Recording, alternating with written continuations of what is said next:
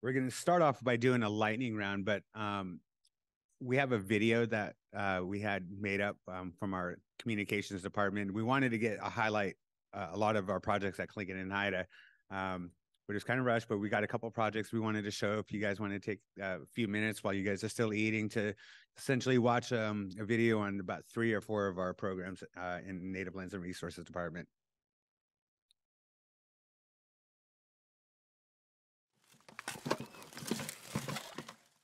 We are here doing a shellfish biomass survey at Amilee Beach. What that means is we are trying to determine the shellfish population for 3 subsistence species. This is our first one. It is a cockled, and then a little neck, and a butter clam. The little necks and butter clams look similar, but a butter clam only has horizontal lines, and a little neck will have horizontal lines and vertical lines, and so it makes a crosshatch pattern. At each point, we go around and dig a square, 1 foot by 1 foot square, to see how many shellfish are in that location. And so once we get the shellfish, we'll note the species, the length, and the weight. Another little neck.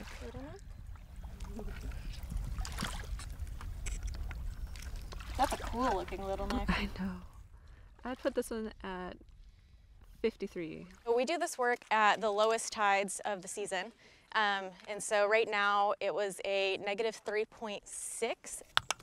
The work that we're doing, we do it at a low tide so that way we can access the shellfish. As you can see, we're right here at the water line, and that's where we're finding a lot of our larger shellfish species. As the tide moves in, we will move up and dig further up the beach. There we go. Accessing it at a low tide, make sure if we get more data. This is a beach that we know people come and collect their shellfish here for subsistence purposes.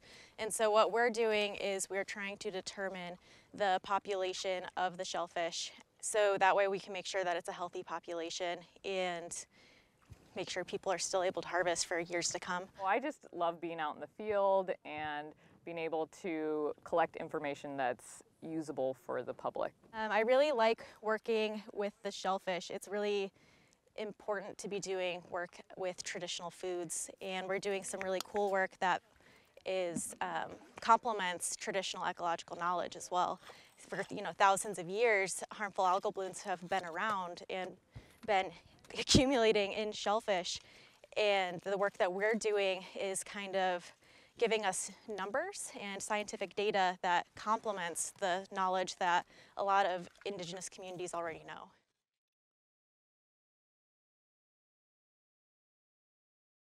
There's some sage and some thyme. I love plants. It's a way to nurture not just myself and a connection with nature, but also our communities. I mean, when people are just around plants, it's not just healthy for your body, but also for your spirit. Hi, my name is Amy Erfling. I'm the Regional Greenhouse Coordinator with Tlingit and Haida. I really believe that having these localized regional food systems, especially in Southeast Alaska, is very important for our communities to make them healthier and more resilient. And food brings everybody together, and it's not just cultivated food, it's also having our wild foods. So I think the easiest way to do this will be just to cut it and then come and clip the leaves. And we're putting them in water so they don't start wilting right away. We're harvesting spinach and arugula. Right now it's primarily going to the elders' lunch. And so I'm bringing it down to the smokehouse, and then all the great people there are putting that into the elders' luncheon program. So you want to dry it before you put it in whatever container it's going to be in, because otherwise it'll get mushy. So we're trying to dry it the best we can before we put it in a tote or bags or whatever you're going to keep it in. We're really hoping to expand this program, not just greenhouses, but also adding beds outdoors, because we'd like to start, like potatoes, for example. We're hoping to do like a Tlingit potato project with a traditional food security. And you can't really grow those indoors in a greenhouse very well because they like those cooler temperatures to set tubers. So it would be great to have some outdoor space as well, to really be doing some of that more regenerative agriculture outdoors. So we're just hoping to expand that, not just here, but to other communities throughout Southeast. Everybody within the community benefits from having nutritious food that isn't barged up.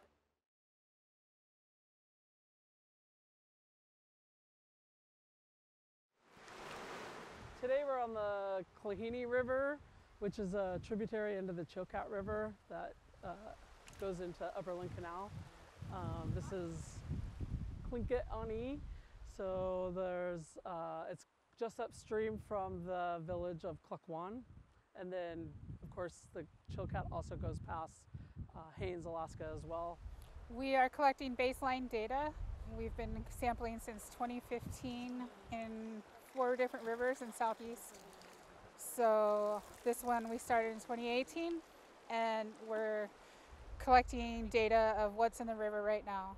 We're mainly testing for heavy metals, but we also we use our YSI meter to collect salinity, pH, conductivity, temperature, and then we do grab samples with a pole sampler in this turbid water.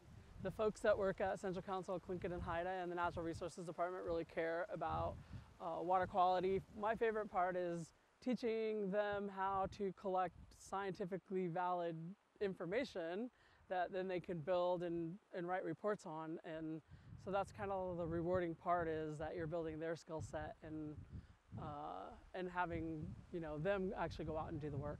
Data sovereignty is really important. We are putting our data into a website we've contracted somebody to make for us, so we own our own data. If we were to put it in like the EPA website, the EPA would end up owning it. The tribe has been working on this for a number of years and has been able to fund a lot of the transboundary rivers in Southeast Alaska, and that doesn't always happen. There are a lot of other places across the United States that you just don't have information about what that river looked like before development happened in and around it. And so I think it's a really good example of being proactive and having data that the tribe collects and essentially owns. My favorite part is getting to work with the locals. Like, we have Daniel here today from Chilkoot Indian Village, and we also work with Luke Williams from Chilkoot Indian Association. We're all tribes with the same goal, keeping our environment healthy, and many voices is better than one.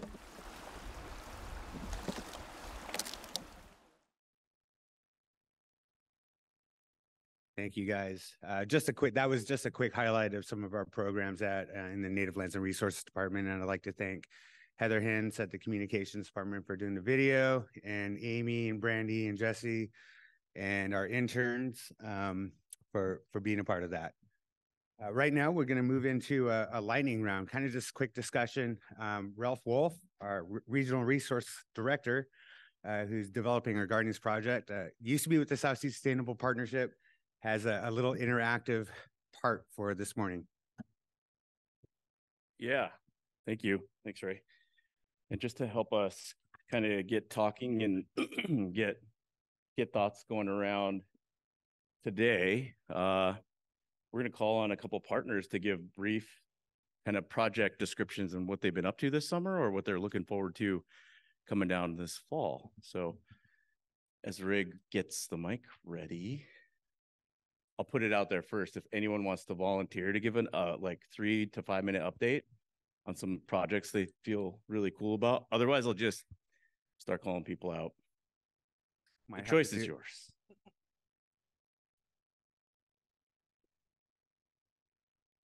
Going once.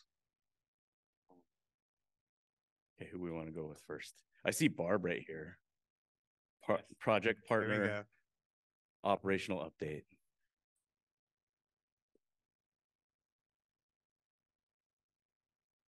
Yeah, updates. Well, we provided the big SAS FM update the other day, right? So hopefully most of you were there for our presentation, and just can't stress enough the importance of the upcoming forest plan revision.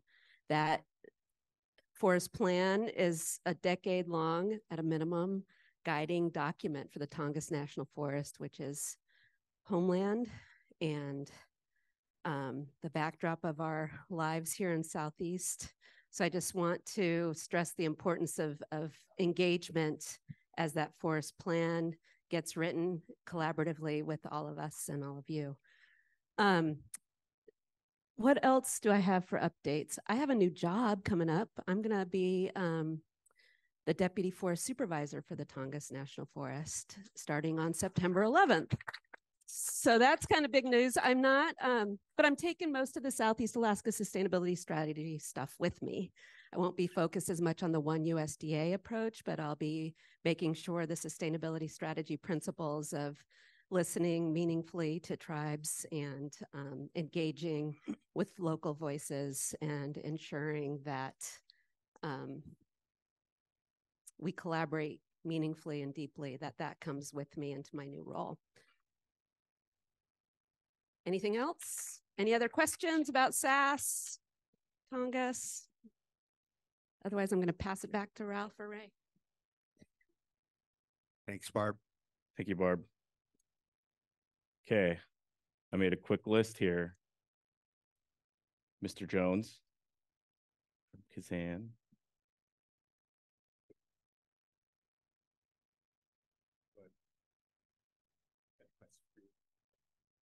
Any interesting projects you guys got coming up in Kazan that might be interesting to the group or moving forward? Something that excites you? I would pass that over to our IGAP department. Ooh, delegation at its best. Yes, hi, I'm Carol Fletcher. I'm from the Organized Village of Kazan. I'm the environmental coordinator. This next year, I think we're going to focus more on water quality and more recycling and air monitoring and building our department up a little bit bigger since I'm going solo right now. So yeah, I'm going to work on building our department up so we can get these projects rolling and going. Thank you. Carol, in your upcoming water quality projects, what kind of work do you have in mind on that? Well, we want to do ocean acidification, add that to it, and testing the water, continue with our HAVS program and stuff, but ocean acidification out there, since we haven't done that yet. So we're going to work on that. Thank you. Thank you. Since Lindsay's right there, I see Mr. Clonot from Cluckwan. So in the village of Cluckwan, we just recently had a 2.5, 3-day workshop covering landslides, flooding, some of the issues that came up after the big one in Haines. We, I think, just wrapped up our agreement with Clinton and Hyde on the water quality. I think we need to do some more paperwork on it to hopefully keep going. Yeah. Need to do a new QAP. It's just fun to say QAP. And the ever-going battle with the potential mine that's 12 miles upriver. Lots of fun.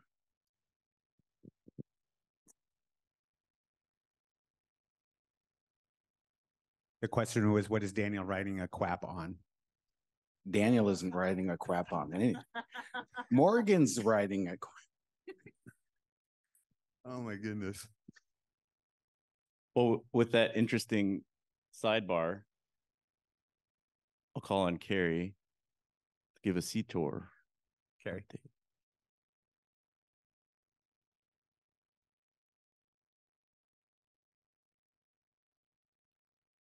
Yeah, hi everyone. My name is Carrie. I work with the Tribal Consortium here in Southeast. The first thing I'm going to do is text Morgan and ask her what she's writing a QAP on. That's one of the services that CEDAR can do for tribes in the region. Writing QAPs is kind of hard, difficult, time-consuming, not straightforward. Like you wouldn't believe the amount of stuff you got to write in there if you want to like tie your shoes in the morning to go out in the field. But this is something that we can help with. We have a handful of QAPs already written, and so we can beg and borrow from those for some of the general infrastructure. So if there are projects that you want to do that you need a QAP for to do under your EPA IGAP work, connect with me, let me know, because I can work with you. We can move that bar forward together. And not just me, right? Like Ruben's been working on a QAP up in Skagway for, I think, some of the water quality stuff that he's doing. And then Brandon in Petersburg has been working on a QAP for some of the microplastics work as well. So there's a lot of opportunity to leverage individual QAPs we have going on in the region. And that way we can write them in. So we're all listed. So we only have to write one. And we just have to chase down signatures on the first couple pages. So yeah. What'd you say? Oh, did she? Okay, let's look.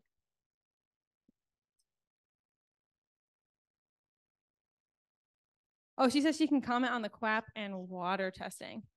So I think maybe I'll just finish with my update here, and then we'll jump back to Morgan so she can tell us about that QAP. The other thing that CEDAR is doing, we sort of really consider the core projects to be the projects we've been working on since 2013, 2014, which is the harmful algal bloom and shellfish toxin work. So a big goal of mine is to make sure that the Sitka Tribe of Alaska Environmental Research Lab is always funded and has what they need to test your shellfish for you for free. I remember in the first couple of years, y'all remember I was like, give me $2,500. And it was like, it felt bad and it was hard. And like, I hated having to take from your IGAP. So a big goal is to make sure we have other grants to support that work. So you folks don't have to take from your IGAP accounts to make sure that those shellfish get tested.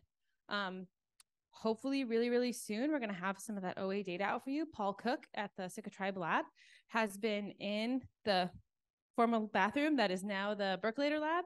And he's been having a lot of success this summer running through a lot of samples. So we should have some of those data to give back to you all. And that'll be, we'll have to find a really good way to do that feels good, because shellfish data can be a little more black and white. Is it above the regulatory limit? Is it below the regulatory limit? And it turns out ocean chemistry information is not that simple and straightforward. So it's going to look different for everyone. So we'll have to have some more conversations on outreach and connections on those data. The other big project, like I was speaking about yesterday, is hearing from you folks. European green crab is on the top of everybody's mind, particularly folks in southern Southeast, folks on the outer coast where some of those currents, when they showed the image yesterday with the Nike shoes on where those can move.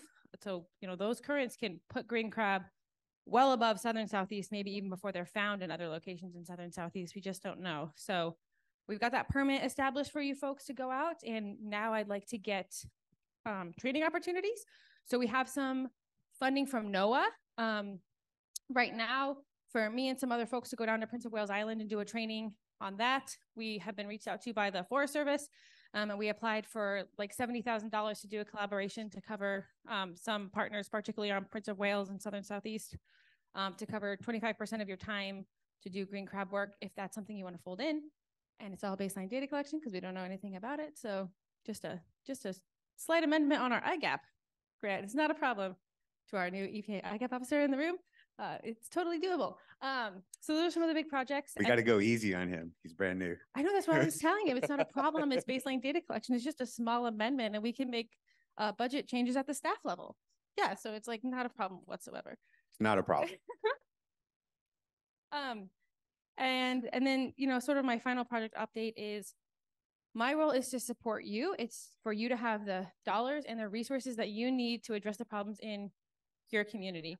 And so if that looks not like harmful algal bloom work, if that looks not like ocean acidification or green crab or some of these central projects that we've sort of walked with together over the last, 8 years or so, connect with me, let me know, because there's always going to be small pockets of us who are really interested in one thing or another, and 3 or 5 tribes can do a big push on microplastic work if that's something that's of big interest in your community. 3 or 5 tribes can do a big push on some of this transboundary work, which, 3 to 5 tribes are already doing that. So there's also always good opportunity to leverage there. So that's my role, is to run IT and then get you the resources and knowledge you need to do what you need to do in your community. So are there any other questions, or should we talk to Morgan?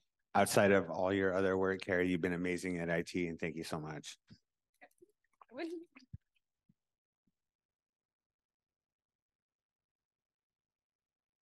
Hey, Morgan, can you unmute and share with us about the water quality QAP? I can. Can you hear me?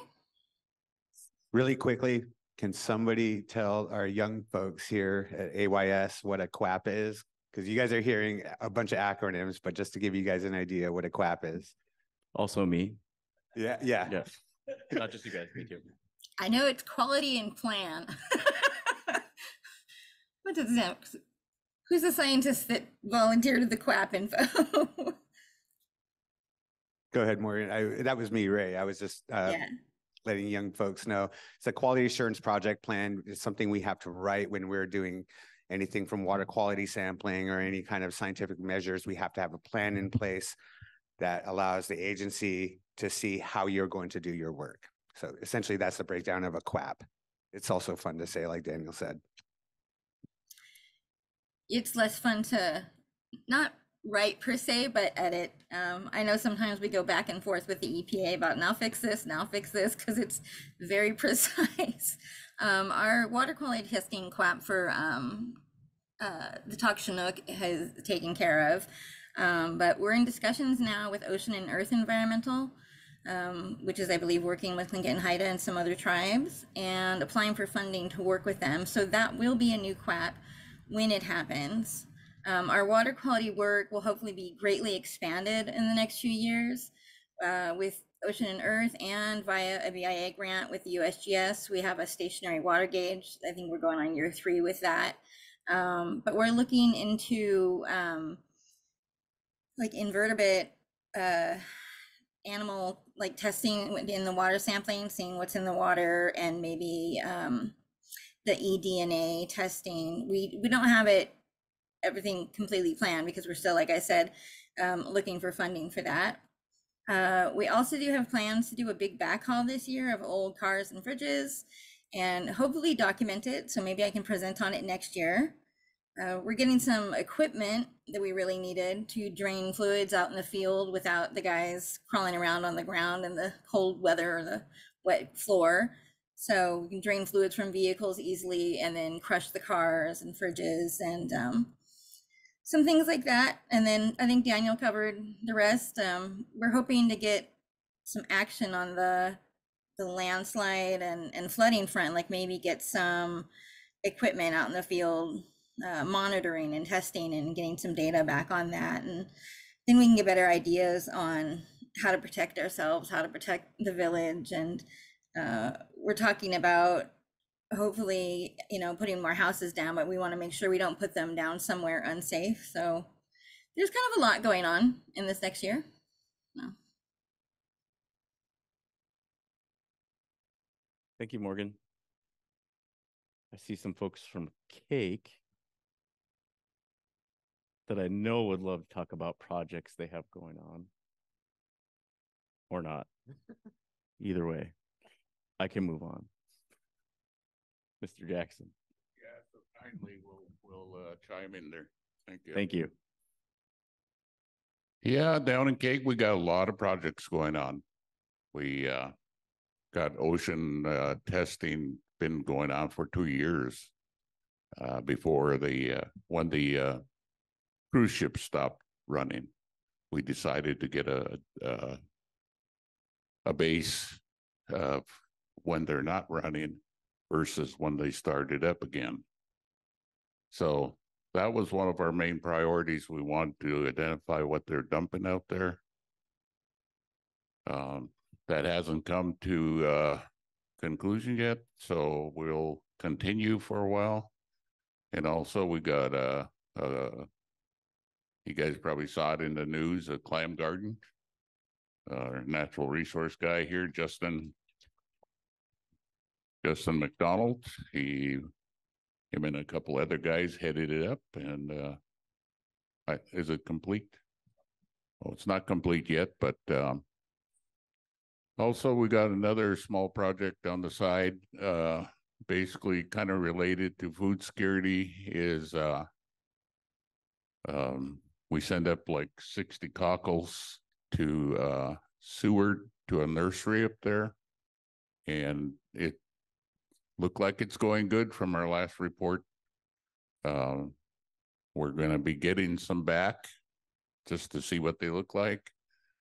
And I think projected numbers when they do finally send it all back will be about $500,000, right, Justin? Yeah, so did we have anything else going on? I know there's plenty more, but the Indigenous Guardian Summit funding, yeah, we got approved for the initial startup for our Indigenous Guardian, and also the what was that one, Justin? The Conservation District. Yeah, Tribal Conservation District. Is that going to be a local, or are you guys joining on the Southeast regional one? And just to give you guys a heads up, how that works, you guys can still have your local conservation district and still join the regional conservation district if you guys are looking to add on to that. Okay, we'll keep that in mind. Did I miss anything else, Don? I didn't know you were back there. Got a herring project. Oh, here it goes. Works too. A herring transfer project, which we just wrote for our grant. Hopefully it gets approved. If so, it's going to be 3 years. We'll be transferring eggs from Sitka to Cake to hopefully replenish our herring spawn closer to Cake. And so that'll be starting in 2024 if everything goes right. It'll be ongoing after that, so we'll need to keep the funding going, and it's something that it's going to take about 8 to 10 years of transferring in order to really have a successful spawn area. So that's in the works as well. Who are you guys partnering with on that? Just ourselves right now through the grant, and we're with Fish and Game as well. Sitka tribes mainly, Sitka tribes. Thank you. So that's it. Thank you. We have a question. Fast one. Can you speak to any of the permitting that you had to go through to get that approved with ADF&G for moving eggs from Sitka to Cake? Because I think there'd be other communities that would be interested in pursuing that as well. We are actually taking the route of using our subsistence rights and our sovereignty, practice our sovereignty and use our subsistence rights. And that's all I'm going to say about that. Great, thank you. Fantastic. Thank you. I got KIC. I see Jen here. And if you're not comfortable, it's fine. Hi, everyone. So one of the most ambitious projects we have going on is to establish our European green crab early detection and monitoring program. This month, we're hoping to start setting traps. Previously, I'd been conducting molt surveys along the beaches. I sent a bunch of that data to Carrie. In addition to green crab, we've also been doing a lot of bacteria sampling and water quality sampling of our urban creeks. So we had a beach project from 2017 to 2022 where we were testing our 12 beaches and we found elevated levels of fecal bacteria. And so as a follow-up to that project, we're testing our 3 urban streams for fecal bacteria. And we also collected microbial source tracking data to see what are the sources of this fecal bacteria.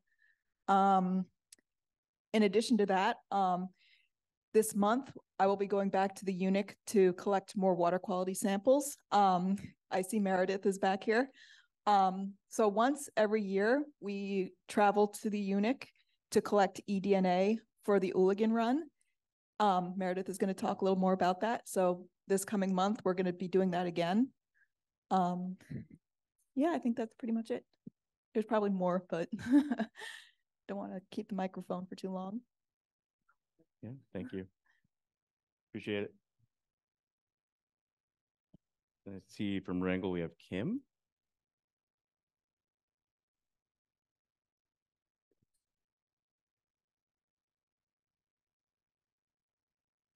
Good morning. My name is Kim. I'm from the Wrangell Cooperative Association. This summer, we spent a lot of time kind of playing catch up. We did have a turnover in our office. So we welcomed Alex Angerman as our new Earth Branch coordinator. And with that, we also welcomed a really, really cool intro into social media. Alex does amazing work as far as her photography, her outreach. She kind of has this idea that what's the point in doing things if nobody knows you're doing it? So she really has kind of brought us to the form of Facebook and Instagram and really helped people realize we're there and we exist. And it's been huge. It's been great for our council to see that we actually do something besides sit at a desk. We just completed our 5th year of our gillnet recycling, which meant 14 pallets full of gillnets that are ready to be recycled. This fall, we will be purchasing our first can baler. So our recycling program for aluminum cans should become much more streamlined, and we will no longer have to use our feet to crush them, which will be wonderful for me.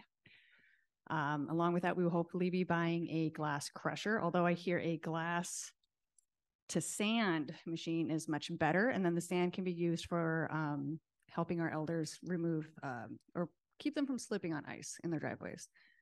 So lots of good things happening in Wrangell. And hopefully, if you haven't found us on Facebook yet, you will, and you'll give us a like so you can continue to see what we're up to.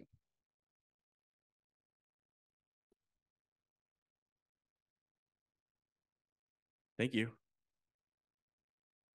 Let's see here. From Auke, I see Anne.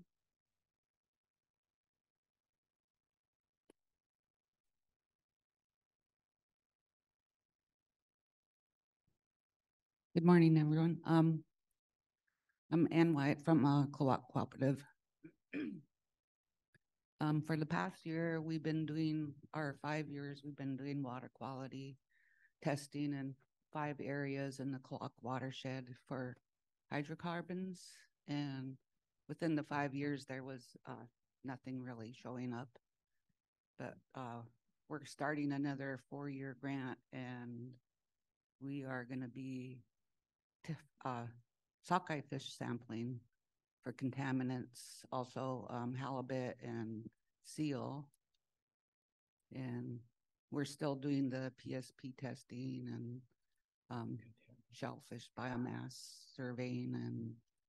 And we did apply for a grant to hire a traditional food specialist and hopefully purchase a boat and, and take some youth out and show them how to harvest. I can't think of anything else right now. On your fish sampling, is it tissue sampling that you guys are going to be looking to do? Yes. Okay. And we're going to redo our quap. Is that how you say it? You can say it the fun way. Thank you. We'll be in touch on a couple of those projects. I think that sounds very interesting. For sure. I see we have someone from the native village of Eak, Ivy. Hey. Good morning. My name is Ivy Patton. I'm the environmental coordinator for the native village of Eak. I could only speak about the programs I'm managing, but within the Department of the Environment and Natural Resources, we've accomplished a lot this last year. I've been currently wearing 3 different hats. I'm hoping to get down to 2 soon. So this past year, I've been the manager for the IGAP, the Brownfield, and the NALEM programs. This summer, we removed over 300 cubic yards of contaminated soil from a former military site. All that soil was sent down to this place in Arlington, Oregon, where they accept those kind of hazardous wastes. Well, technically, it wasn't hazardous. It was just very polluted. For the IGAP, I've been recently working on a climate change action plan. I've been writing a bunch of grants for possible marine debris funding. We've been doing the ocean acidification sampling with the Chilkoot Regional Resources Committee and the Ulutig Pride Shellfish Hatchery in Seward. We send probably like 16 bottles of water from 2 different locations. One is just north of the Cordova Harbor, and one is about 7 miles north at a place called Sheep Bay, where we have a newly started mariculture program of sugar kelp. And I wish I could speak more about that, but it's brand new. We're just learning how to do it. With my Brownfield program, I think the newest thing we've been doing is working on something called a SCRP. Have you ever heard of that? I wrote it down because I knew I was going to be called on. A small community emergency response plan. So it's basically a preparedness document, how to respond to a disaster, whether it's natural or man-made. We've been doing a lot of recycling. Every year we do electronics and household batteries recycling. And this year we're partnering with the Copper River Watershed Program to collect and recycle seining web, aluminum cans, and I think and lead acid batteries. I think that's it. Awesome. Thank you. Yep. And again, thank you for attending the Southeast Environmental Conference. Being from Prince William Sound, it's great to have you guys come down to Southeast. And then from Yakutat, I see Nicole. Hi, everyone. Thank you. I'm Nicole. I manage our freshwater quality program in Yakutat. So for freshwater quality, we're kind of waiting for further funding to kind of continue conducting project activities. We're closing out our big ANA grant this year. But we have a couple more that we're just kind of waiting to hear back on. In the meantime, we are hoping to start organizing all of the data that we've been collecting over the past 3 years. That's more of a winter project, I think, but it's just essentially making sure everything's entered into our database and making sure there's no duplicate information and events. I've been getting started on our USGS stream monitoring grant project, which is conducting stream monitoring, weightable discharge activities and measuring temperature and kind of comparing the two. Very early stages. I just figured out that our aquacalc is working correctly and just placed our hobos. We did have an issue with one of them, so there's a new one in there that I have to check next week. I have a meeting set up with the DEC about potentially seeing if Yakutat can join their beach program to measure like fecal matter and other hazardous material in our saltwater, kind of as a result of interest in testing our waters, what with all the cruise ships going up in the bay. And we've all kind of had this conversation about being concerned about that. So it's just seeing if Yakutat's going to be a good fit for their program or not. Let's see. We've also been working on Egg Island treatment. So seeing if we can coordinate with the Forest Service, Fire Squad, and the Forest Service themselves, and seeing if we can work on getting like some burn activities up on Egg Island to increase nesting habitat for birds and encourage subsistence of seagull eggs. So a lot of trying to wrangle like 6 different people and 6 different institutions for monthly meetings. It's fun. We have a new OA and FIDO person, Janie Jensen. She's been awesome. She's finally got us going on our microscope so we can start taking microscope analysis. And I think we were supposed to have a biomass survey this week, but I also think I saw an email saying we didn't get enough volunteer support for that. So we're gonna have to push that. In our composting program, I don't know a ton about this one. I do know that we have 32 compost buckets out in the community, and we are making compost. I think the next step is that it needs to cure for a year. So I think we're figuring out the logistics of that. And then for our fisheries program, this summer we had a really awesome stream restoration training at a site that we call Tawa Towers, where we input like large wood structures into fish ditches or fitches. Super educational. We had a couple engineers out. It was awesome. I know Hava started sampling for coho eDNA, or is getting started on. And lots of ranging, what with coho sport fishermen coming in, starting around now. And we're also prepping for our CTUC partners meeting with the Forest Service in October. Thanks. Thank you, Nicole. Thank you, Nicole. And Bernadine, I know you just walked in. We're doing quick updates for anything you guys are working on at DIA, if you would like to.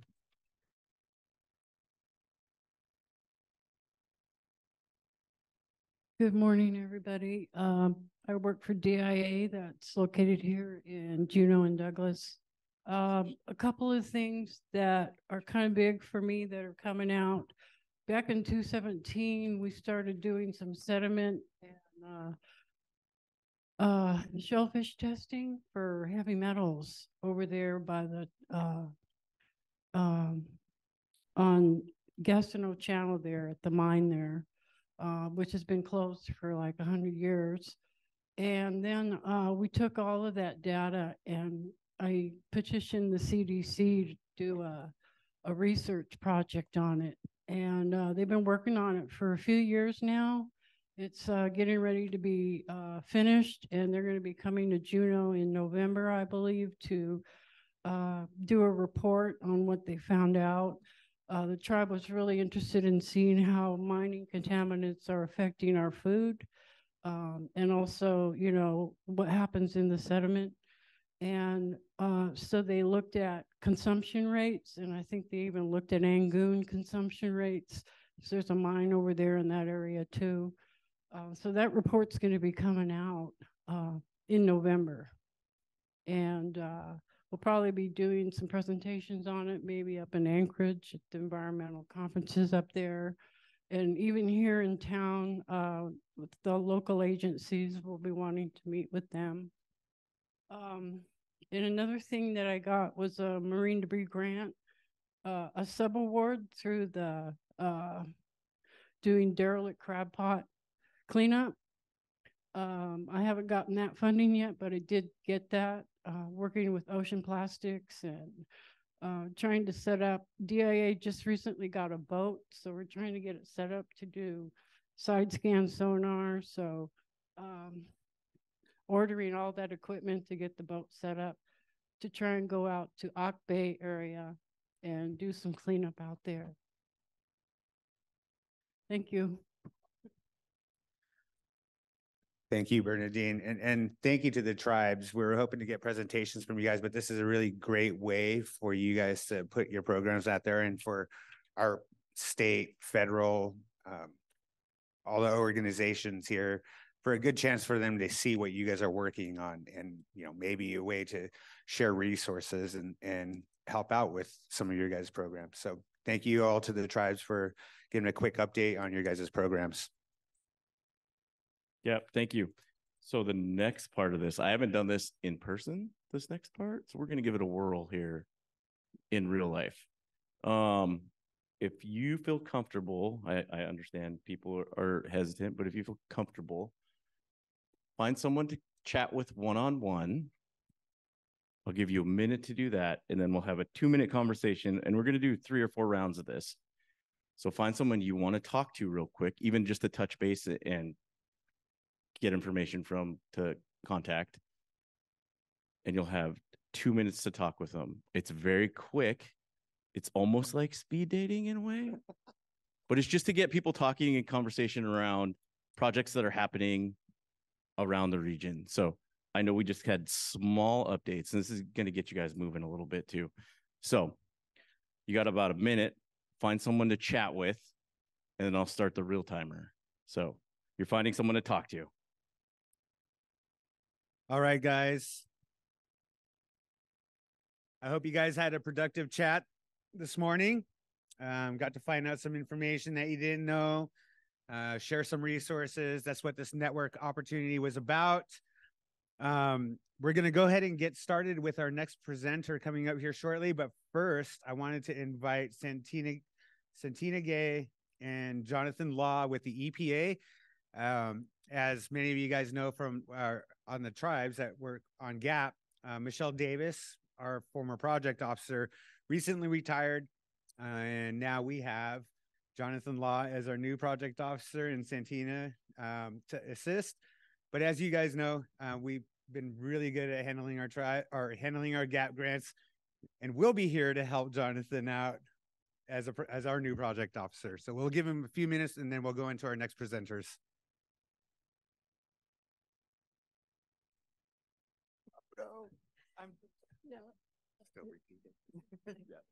Thank you, Ray, and good afternoon, everyone. Gunosh Chish for having us at your meeting this week. My name is Santina Gay. As Ray mentioned, I've had the privilege to work with Ray for almost 3 decades now, and many of you as well. I work with the EPA IGAP program in Anchorage, I am helping to train Jonathan, who, as Ray mentioned, is going to be working with Southeast tribes on the GAP grants, the General Assistance grants. And so environmental program development. I just wanted to mention a few things, and I don't want to take too much of your time, but so the GAP program is, it has been expanding for the last almost 3 decades, and tribes are really taking the lead in terms of doing some real cutting edge work throughout the state of Alaska. And Southeast is really there up front in this work. So one thing I'd like to mention is, given the importance of the transboundary mining issues, is that we do have a new organization, a new tribal consortia that is going to be coming into the GAP network this year. It's the Southeast Indigenous Transboundary Mining Commission, SEITC, and they have been approved for a GAP grant for this next fiscal year.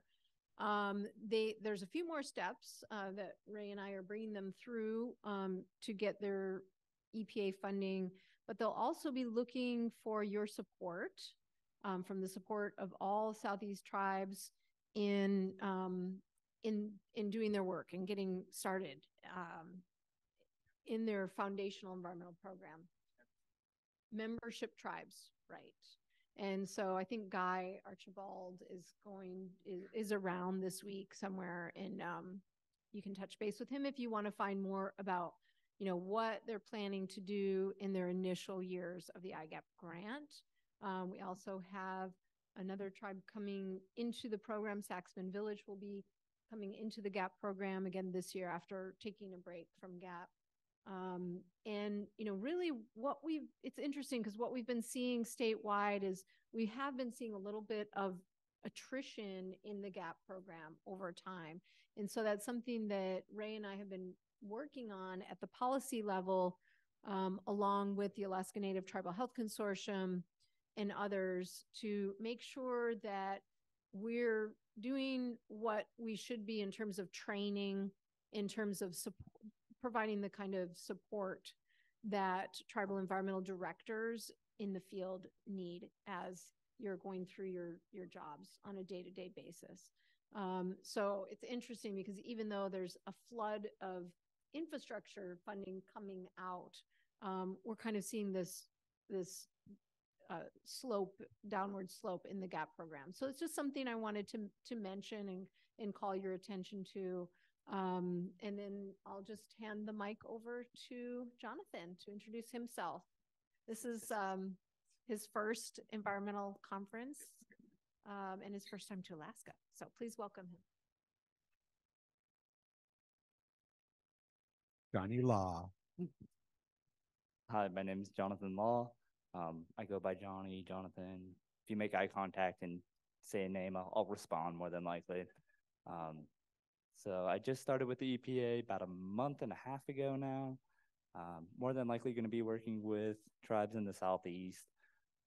Super excited to be here and see faces and try to put some names to faces. Not very good at it, but I try.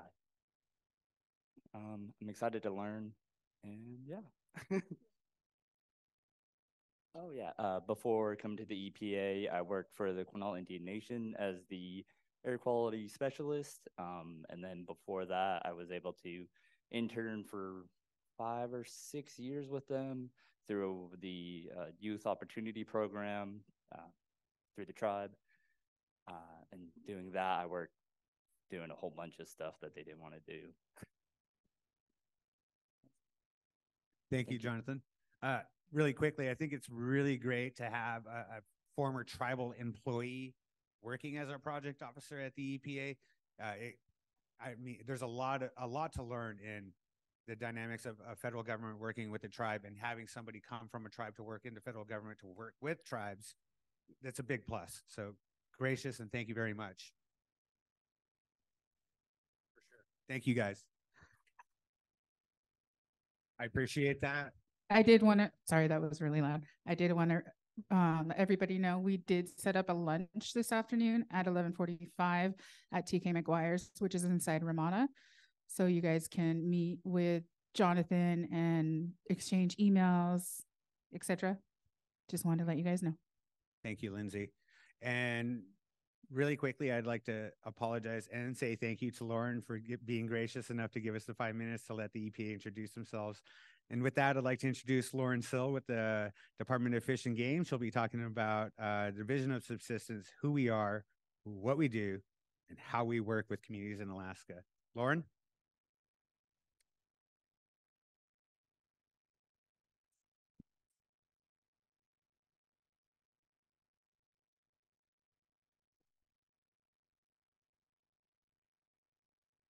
Okay, good morning.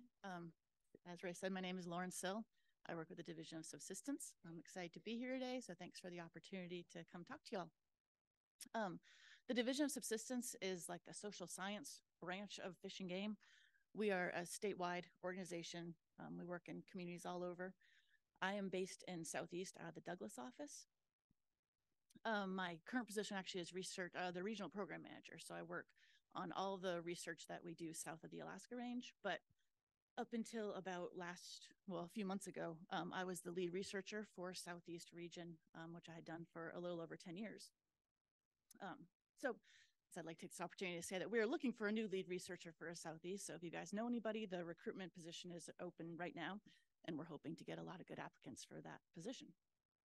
I'm particularly excited to be here to talk today because I think there's a lot of opportunity for collaboration for both like doing new research and for the data we have. We've been around for 40 years. We have a pretty extensive database of harvest information, use information sharing. And I think there's a lot of opportunities for us. So I'm excited to be able to share a little bit about what we do and how we try to work with communities.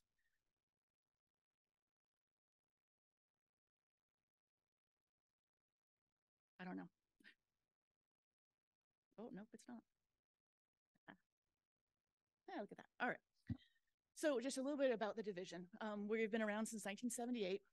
We are in Alaska statute. Our mission is laid out, which is basically to do research, original research, data collection, data compilation, as well as reporting of that data, education and outreach. We've been trying, but most of our outreach so far has been like reports, which are not that exciting. So we've been trying to find new and novel ways to report on what we're doing through posters, videos, story maps, those kind of things. And then we are an applied anthropology division. So one of the most important things that we do is not just collect the data, but to actually apply the data in the real world to apply our study findings. So a lot of our research projects come from those statutory duties of fulfilling those duties, but they also come from communities. It's another important part of the data that we collect, going into things like comprehensive plans or concerns about development, local development, concerns about resource depletion, any number of things. We try to work with communities to be able to collect data to answer those questions. A lot of our funding, we do get funding through the state, but a lot of our funding for actual research projects comes through competitive grants. And so sometimes our research has a lot to do with what people are willing to fund.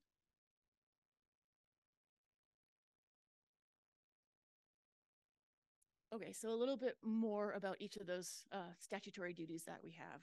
For research and data compilation, we have a variety of types of research projects. One of our main ones are baseline harvest studies, which is household surveys about the use and harvest of all sorts of resources. We also do harvest monitoring, which is like year-to-year tracking of harvests of a particular fishery or hunt, I suppose. We also do local and traditional knowledge or traditional ecological research, a lot of interviews and documenting LTK through interviews with elders, active subsistence harvesters, knowledgeable people in communities. And we also do special topic research, which is largely informed by particular community needs. The goal of all of this kind of research is a more holistic understanding of a community's mixed economy and ways of life.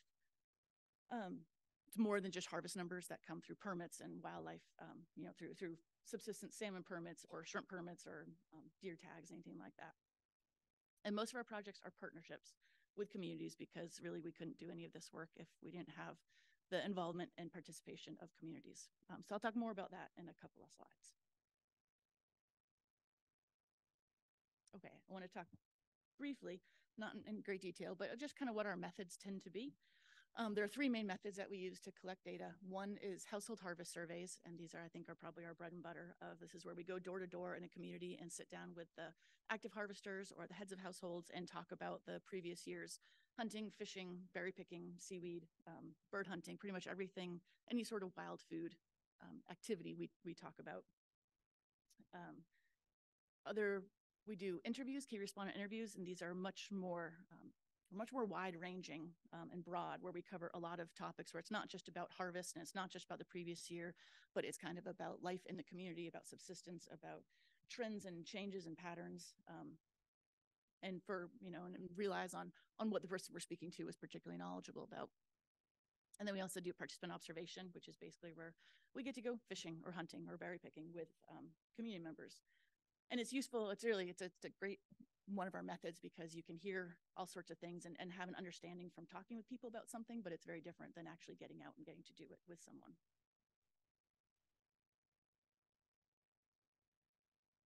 Okay, so working with communities. As I said, it's a big part of what we do.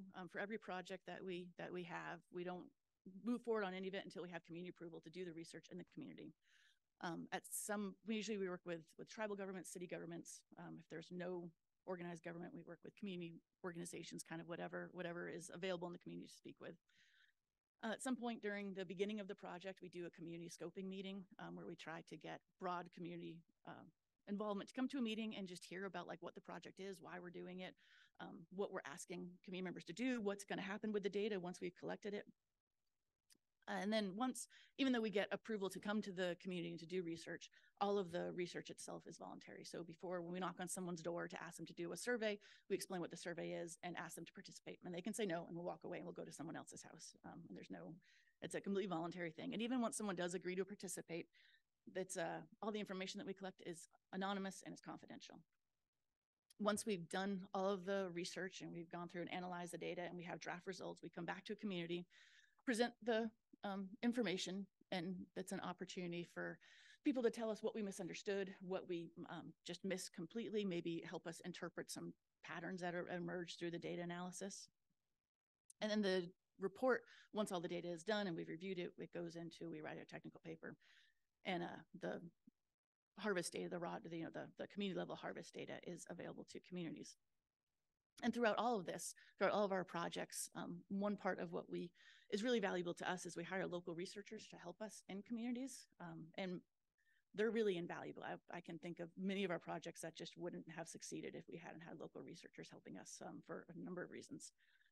So it's great for us, and hopefully it also pays back a little bit to community members, because they get paid for helping and for working on surveys with us, and provide some skills. We use iPads and ArcGIS field collector maps to collect spatial data, and we have skills in interviewing and survey collection, all that kind of stuff. Okay, so a little more detail about harvest surveys. They are, like I said, they're probably our primary data collection method or tool. We can do surveys about single species, just about salmon or just about crab, or something that's of particular interest. We can also do comprehensives, where I mentioned before, we talk about everything. And not only harvest, but we also ask about demographics and economics, about resource assessment, about food security, about changes over time.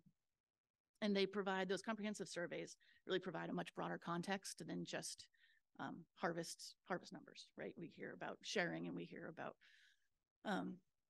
the time of year they go and the different methods used to harvest and why those methods are used. And sometimes it goes into processing.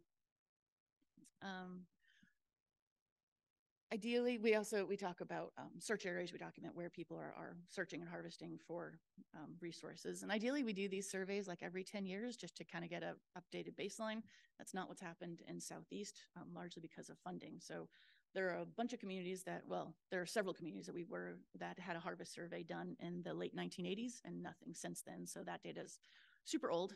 Places like Gustavus, where the community has changed dramatically since 1987, but we don't have any, there's really no new information about that. And then there are a whole lot of communities that haven't been updated since the 1990s. So that's something that we're working on, looking for funding and trying to survey more communities and collect more recent data. So the next couple of slides are just going to be sort of examples of what what we can do with the information, the data that we collect, the kind of figures that we create. So this one is wild food harvest in Alaska. It's for 2017, so it's a little bit dated, but on the left-hand side, that axis is pounds of usable weight of resources per person, and along the bottom are the different regions. So it starts on the left with urban Alaska, so Anchorage, Mat-Su, Kenai area, Valdez, Fairbanks, Juneau, Ketchikan. And they are the lowest per capita harvest. You know, there are people who hunt and there are people who don't hunt. So once you spread out the harvest over that large population of urban Alaskans, it's a relatively low, it's about 20 pounds per person. And then as you move down the axis, it gets significantly higher and higher per capita pounds until you get to the Arctic region, which on average has about 400 pounds of wild resources harvested per person. Rural Southeast is the fourth one over. And on average in 2017, it was like 189 pounds per person. That obviously is it's variable depending on what community you're in. And for any given year, honestly, too, it can change.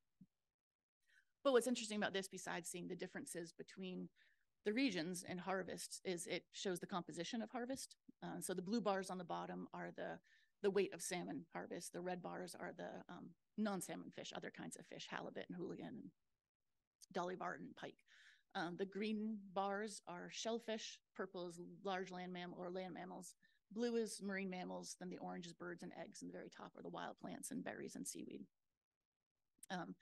So none of it's like super surprising, but it is still interesting to see, you know, for Southeast, you look at that bar chart and the, you know, 3/4 of the harvest is made up of the marine resources of salmon, other fish, and shellfish. And you move a little further and you go somewhere like the interior where salmon's still super important. You still have the Yukon and Kuskokwim, you know, providing salmon sources, but large land mammals, you know, caribou and moose are much more important or contribute a much greater percentage of the overall harvest. And then you get to somewhere like the Arctic region where there aren't a whole lot of fish. And marine mammals are, you know, the most important part of, or that make up the majority of the weight of the harvest in that area.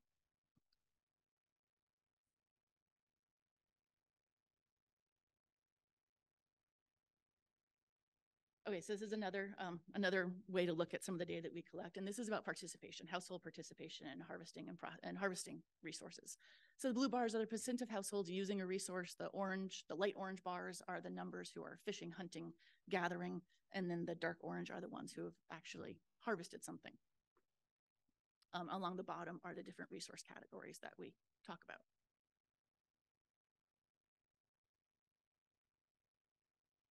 So I think this is interesting for a number of reasons. One, it shows just how important resources are in households. You know, the over 90% of households in Yakutat in 2015 used resources of some sort, used wild resources of some sort.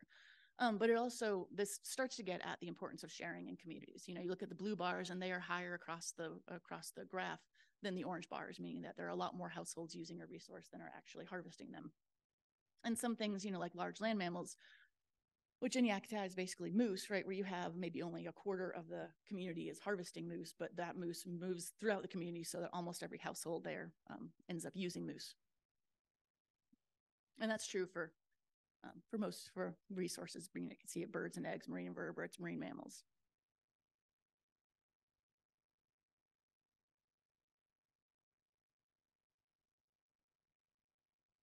Okay, so here's another one. Like I said, we try to do these surveys periodically over the years. And so one of the things that we can do is we can look back at past surveys and look at the differences between the survey years.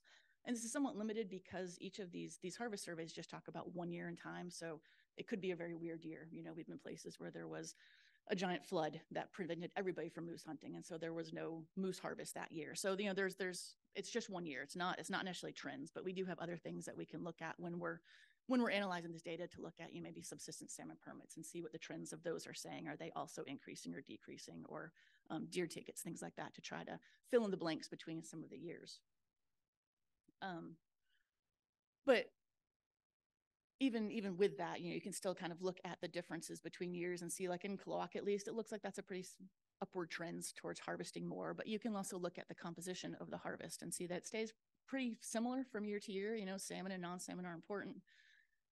Large land mammals, the marine mammals fluctuates, how much of a overall, how much it contributes.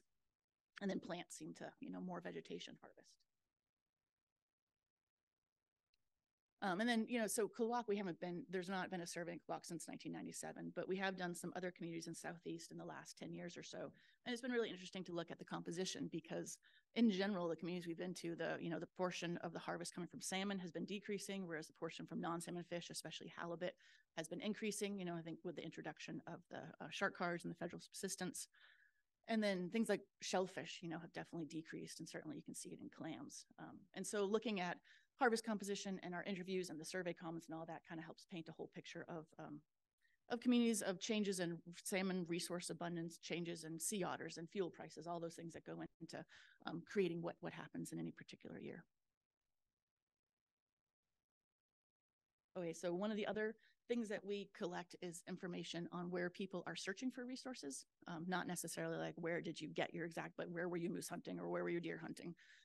And so this is the resource, this is for Yakutat, again in 2015. And as you can see, it's very generalized areas of search, and it's all at a community level. We're not saying where any particular household went and did any harvesting activities. And we don't publish any parts where it was less than 3 households went to that area. So, if there's just one guy that went one place, it doesn't show up on these maps. And I think this is another one where we can look at over time, every time we do one of these surveys, we have these maps to look at. And one of the things that we've noticed a lot recently we're kind of all over the state, but here in Southeast too, is that the area that people are harvesting or searching for resources is shrinking and becoming much more localized. Likely because of, change like increased fuel prices, changes in, commercial salmon participation, those sort of things. But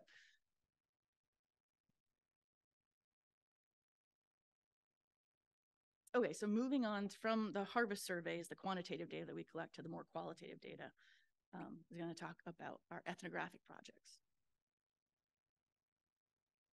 And ethnography generally, it's a data collection method, qualitative data collection method of observations, interviews, from which you draw conclusions about how societies and individuals function. Often, they can be a standalone project. We've done projects on the Mulchatna caribou herd. We're talking to harvesters over their lifetime, doing map biographies, interviews. The entire project is just qualitative data information collection. But often it's part of a harvest survey. We'll do harvest surveys and we'll do interviews along with it to try to better understand that 1 year of quantitative data to put in a much broader context of the whole community and changes in the recent past and what's happening now. And so these are just some of the examples of types of projects we've done in the past that are more ethnographic in nature, like how families and family groups organize to harvest and process resources, what traditional hunting practices and technologies, place name research, how historic methods of processing compare to contemporary methods, how resources move throughout a community and then beyond.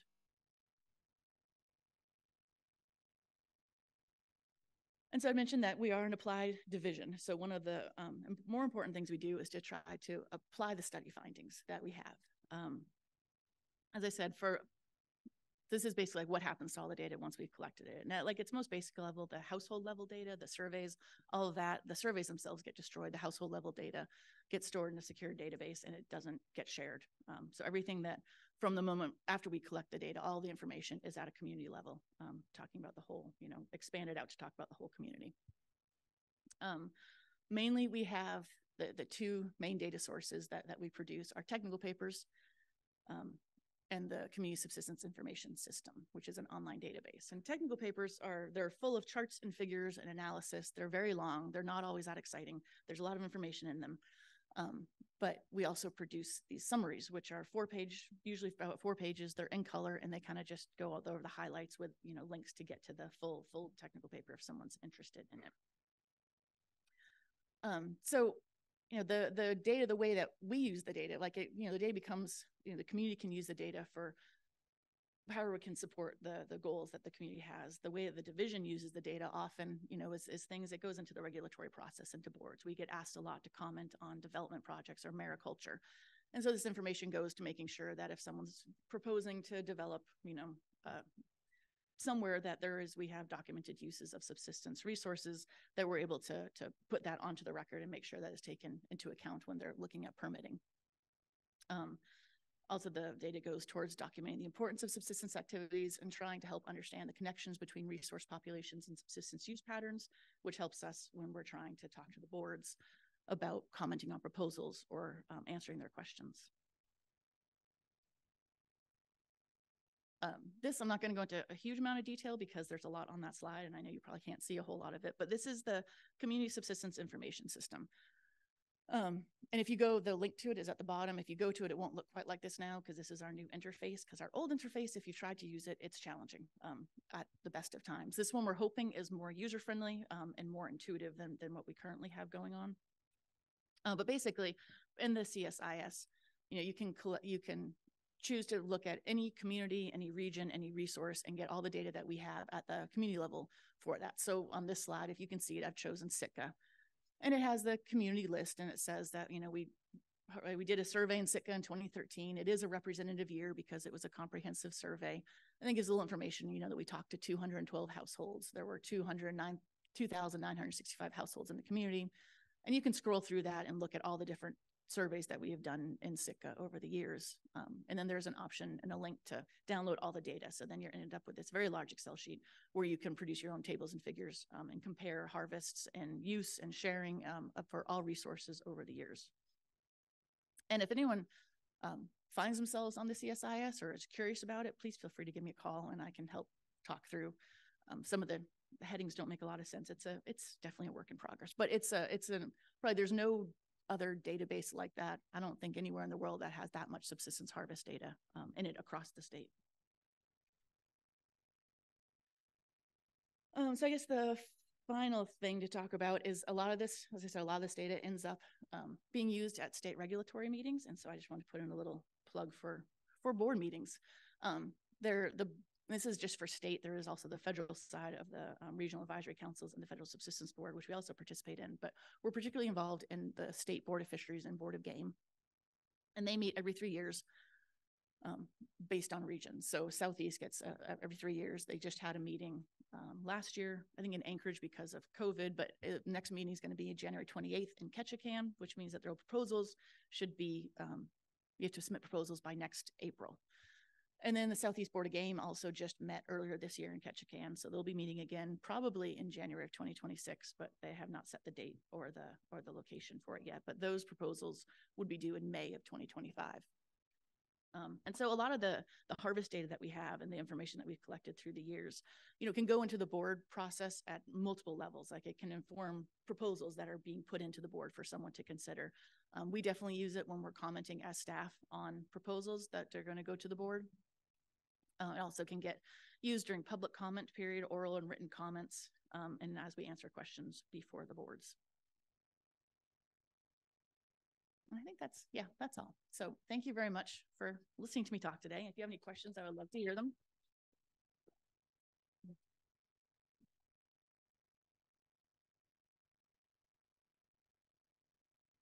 Good morning. Good morning. Thank you for that. Since last century, I've been involved with duking it out with the state of Alaska from the village of Hoona regarding the clear-cut logging around us and finding out that we don't have a voice in the state. As long as the state of Alaska doesn't formally recognize the 230 federally recognized tribes in this state, there's huge gaps. And your studies show it. Back in the time I'm talking, I was part of collecting data for the state subsistence youth. And that's a long time ago. So we're talking a whole different world now where most of us from Hoona now live in Juneau and other places, and those ones that you referred to about being interviewed elders, they're gone now. So we need a new plan here. And you kind of glossed over the Federal Subsistence Board, Regional Advisory Councils, and this is an important connection because the state of Alaska, ADF&G, dual manages subsistence across Alaska. But instead of recognizing the federally recognized tribes, gloss over that and call the subsistence users federally authorized people to gather subsistence.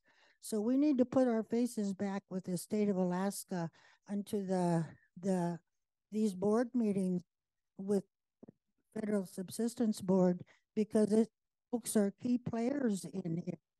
And every village in Southeast Alaska, Tlingit, Haida, Tsimshian, should be at the table at CRAC coming up with this information that you brought forward to us. This is stuff we need to know with this CRAC, because right now, the other part of the story not being talked about with statistics is the commercial sports harvests, which we watch by the tons coming out of our homelands and our water. And this, why don't we see a comparison here? Because we get what? 6 salmon. Then we got to cut that little fin off. If we don't cut that little fin off, guess what? We go to court. So I'll tell you, I'm pretty familiar with the state court, standing there without any legal representation.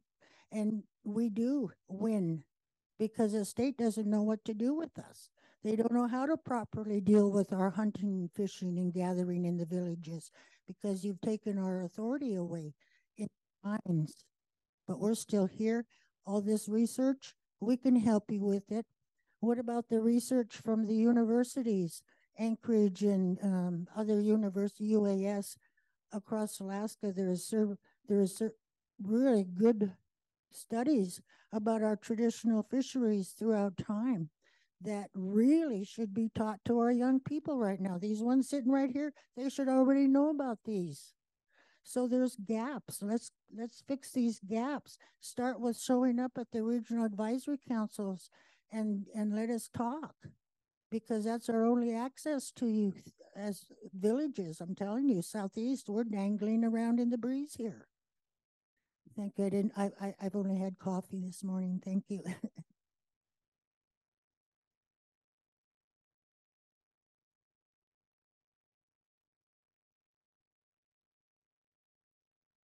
Any other questions?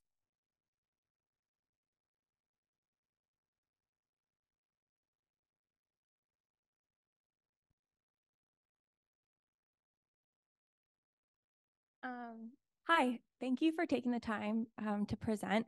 And I'm going to ask you this question because you're the face here, but it's really 2 questions actually for the larger department.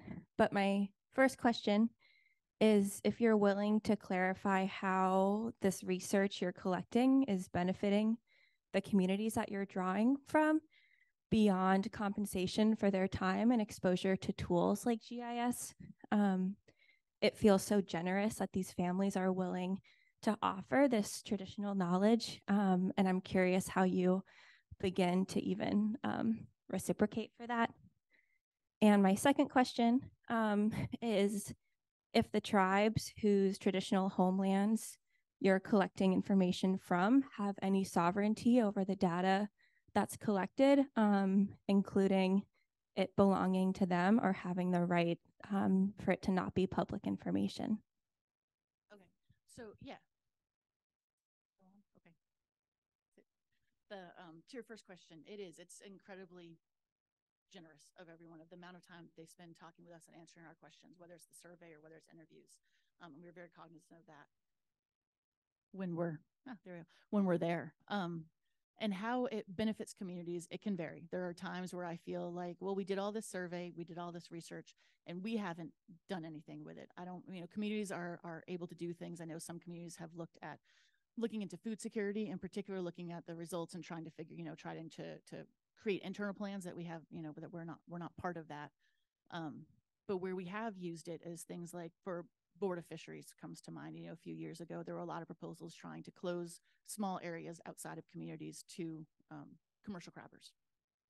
And so we were able, the data that communities had given us recently, it happened that we had done surveys and that we had new data saying, you know, that yes, Dungeness crab is super important to all these communities, and the harvest area really is just right here in front of their community. They don't go elsewhere. And not all communities, the board did not close areas for everybody, but there were several communities that using that data, the board closed to commercial crabbers. So hopefully that does go back into helping protect subsistence resources for those communities, you know, for future. So I think those are sort of the ways that we try. And I think it's something that we think about a lot and try to figure out how to do better, because, you know, there's room for growth for sure. And then your second question about sovereignty, for when we're starting the projects and we have public funding to do it, then we don't have, it's public data. Like we do community review, and certainly like when it comes to mapping, if there are places that are really sensitive, you know, we'll lead them off of a map. But it is at that community level, it becomes public data because we are a public agency with public funds, and we don't have a lot of choice in the matter for that.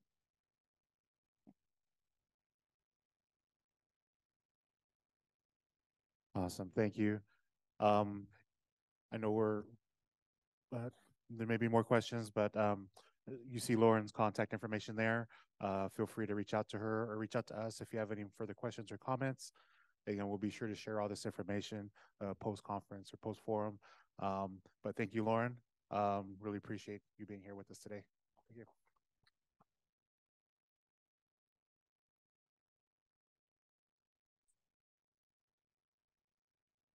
All right.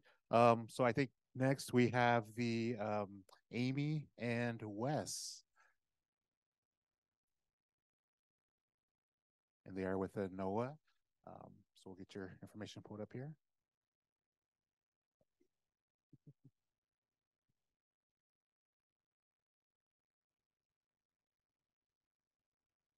Morning, everybody. Can you hear me okay?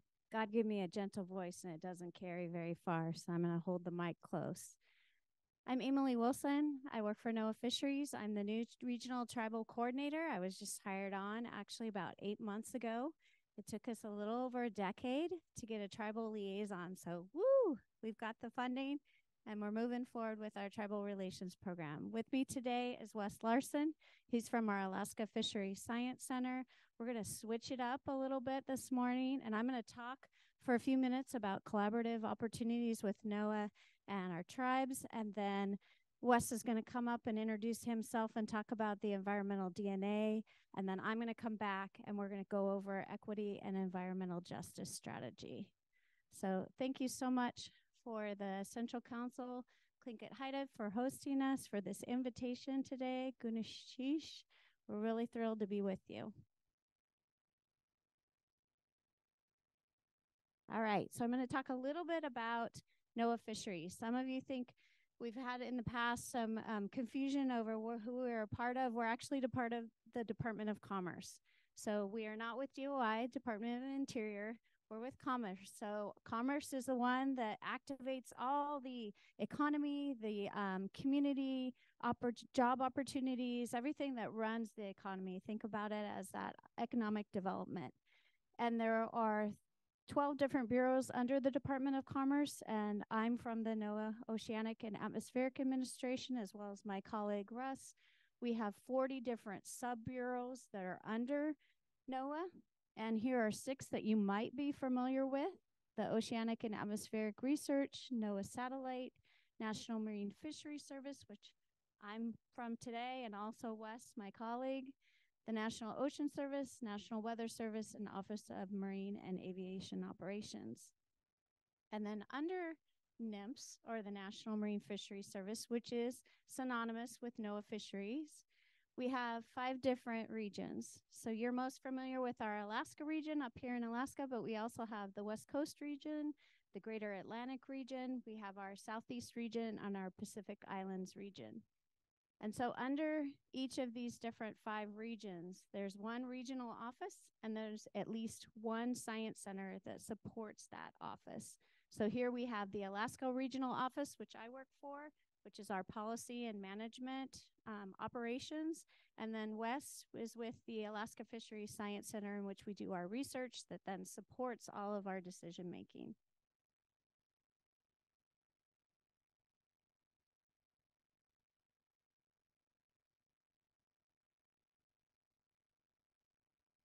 Give me a second. I'm trying to advance our slide here. It was working just a second ago.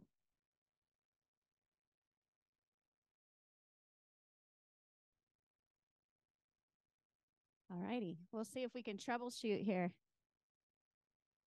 Thank you so much. Is that why it looks like a duplicate? All right. Hold fast, folks. I'm giving you a little breather here while we figure it out. Thank you.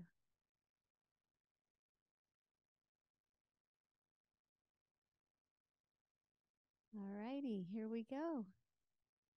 A restart. Perfect. Would you like me to try to advance now? Okay. All right, we just went over the department and all of the different regions. Perfect. Okay, perfect. Next slide, please. Thank you, Carrie. Appreciate your help. All right, so I'm going to give you a snapshot of the Alaska region. We have 4 different programs that are listed at the top here. So we have our aquaculture program that goes over mariculture, does the permitting, works with you on different clam gardens. We heard about clam gardens today and yesterday. We have our Arctic program led by Kaya Bricks, and she's with our University of Alaska. We have our communications program there where we do our web stories. We get our all the work, talk to the press, all the wonderful things that we do and get that out. Also working in social media. And we just started our tribal relations program, and it's me, myself, and I. I'm the only one within that, but I do have staff within each of the different divisions to help support me in that. And we have 6 different divisions within our Alaska region. We have our information services that keep us up and running, all those great IT folks that make us look good and help us get connected with everyone. We have our operations and management, and in that we have our federal budget, but we also have all of our grant funding that's available, and I'll share a little bit about that with you today for the grant funding for tribes. And then we have our protected resource division, which is talking about marine mammals, all of our co-management plans that we have with many of our tribal partners, particularly up north. And then we have our sustainable fisheries division, and that's with all of our fishery actions. And we work very closely with our North Pacific Fisheries Management Council on those actions. And then Habitat Conservation Program is where we go out. We're doing fish passage projects. We're working on hydropower projects with many of you. And then finally, we have our restricted access management. We have Jerry Stoll here with us today. She works in our RAM department, and that's with all of our permitting. Next slide, Carrie. Thank you. And here's our Alaska Fisheries Science Center. There's a lot of research that's being done, and Wes will talk a little bit more about this next up, but we have our fish and crab stock assessments and surveys. We have our genetics research. We have our bycatch reduction research. There's lots of fishery monitoring that's going on out there off our coast. We have our marine mammal surveys, ecosystem monitoring, especially our Bering Sea model. We've got socioeconomic research and our ecosystem surveys as well, along with our process studies that we have and our climate modeling for fisheries. Any one of these topics could be a talk in and of itself or a presentation in and of itself. Wes is going to go over some eDNA genetics research with us today. Next slide, Carrie. And so now I want to transition into a few opportunities. I have 2 funding opportunities I want to share with you, and then our aquaculture opportunity areas. Go ahead, Carrie. So the first funding opportunity I want to share with you is about habitat restoration. It's actually focused on fish passage upgrades. So if you have projects, there's $175 million now. It's unprecedented, the funding that we're getting right now for the Bipartisan Infrastructure Law and our Inflation Reduction Act. This is where those fundings are coming from. And they'll support any projects to reopen those migratory pathways for fish and to help restore healthy habitat. And the closing date for that is October 16th. If you have any information or want more information on that, please reach out to me or reach out to the contact there at the bottom of the screen, Erica Amon. She'll be able to help you. And then we have a grant, nearly 85 million in funding just for tribal projects. And this is really exciting, folks. So it's also to improve fish passage, but it's to build tribal capacity. So if you're looking to build your teams out, you're looking to hire more staff, this is where we have 85 million available for you. So this is for U.S. federally recognized tribes. It's also for Alaska Native tribes, our Native corporations, and Alaska tribal organizations. So just implementing that fish passage work and building tribal organizational capacity is really important for food security. So the closing date on that is November 8th. I left this webinar up here because we just recently had one last week just for our tribes. So you could get on with us. We could talk about these funding opportunities, walk through some of the applications, and answer your questions. So if you are interested, let me know. We'll set up another one so we can go through this and walk through the process with you together. And there's more information on the link on the slide as well. Next slide. The next one has to do with transformational habitat restoration, and this is our coastal resiliency grants. This is to make you strong and resilient when we have flooding events, when we have weather events and storms and other things. There's 240 million available for habitat restoration and coastal resilience for those folks that have a plan in place or are looking to expand that or put a plan together. The closing date for that is mid-November, so right around November 17th. And coming soon, we'll have a pot of money, about $10 million just for tribes. And I encourage you to apply for this, for those habitat restoration and resiliency grants as well. And if you want to learn more or have more information regarding grant opportunities that pop up through NOAA, our Office of Habitat Conservation does have a link down here to sign up for our newsletter. So feel free to take a look at that. Click on that link, sign up for our newsletter if you want more funding opportunities in the future as well. And again, our NOAA contact for that is Erica Amon. Next slide.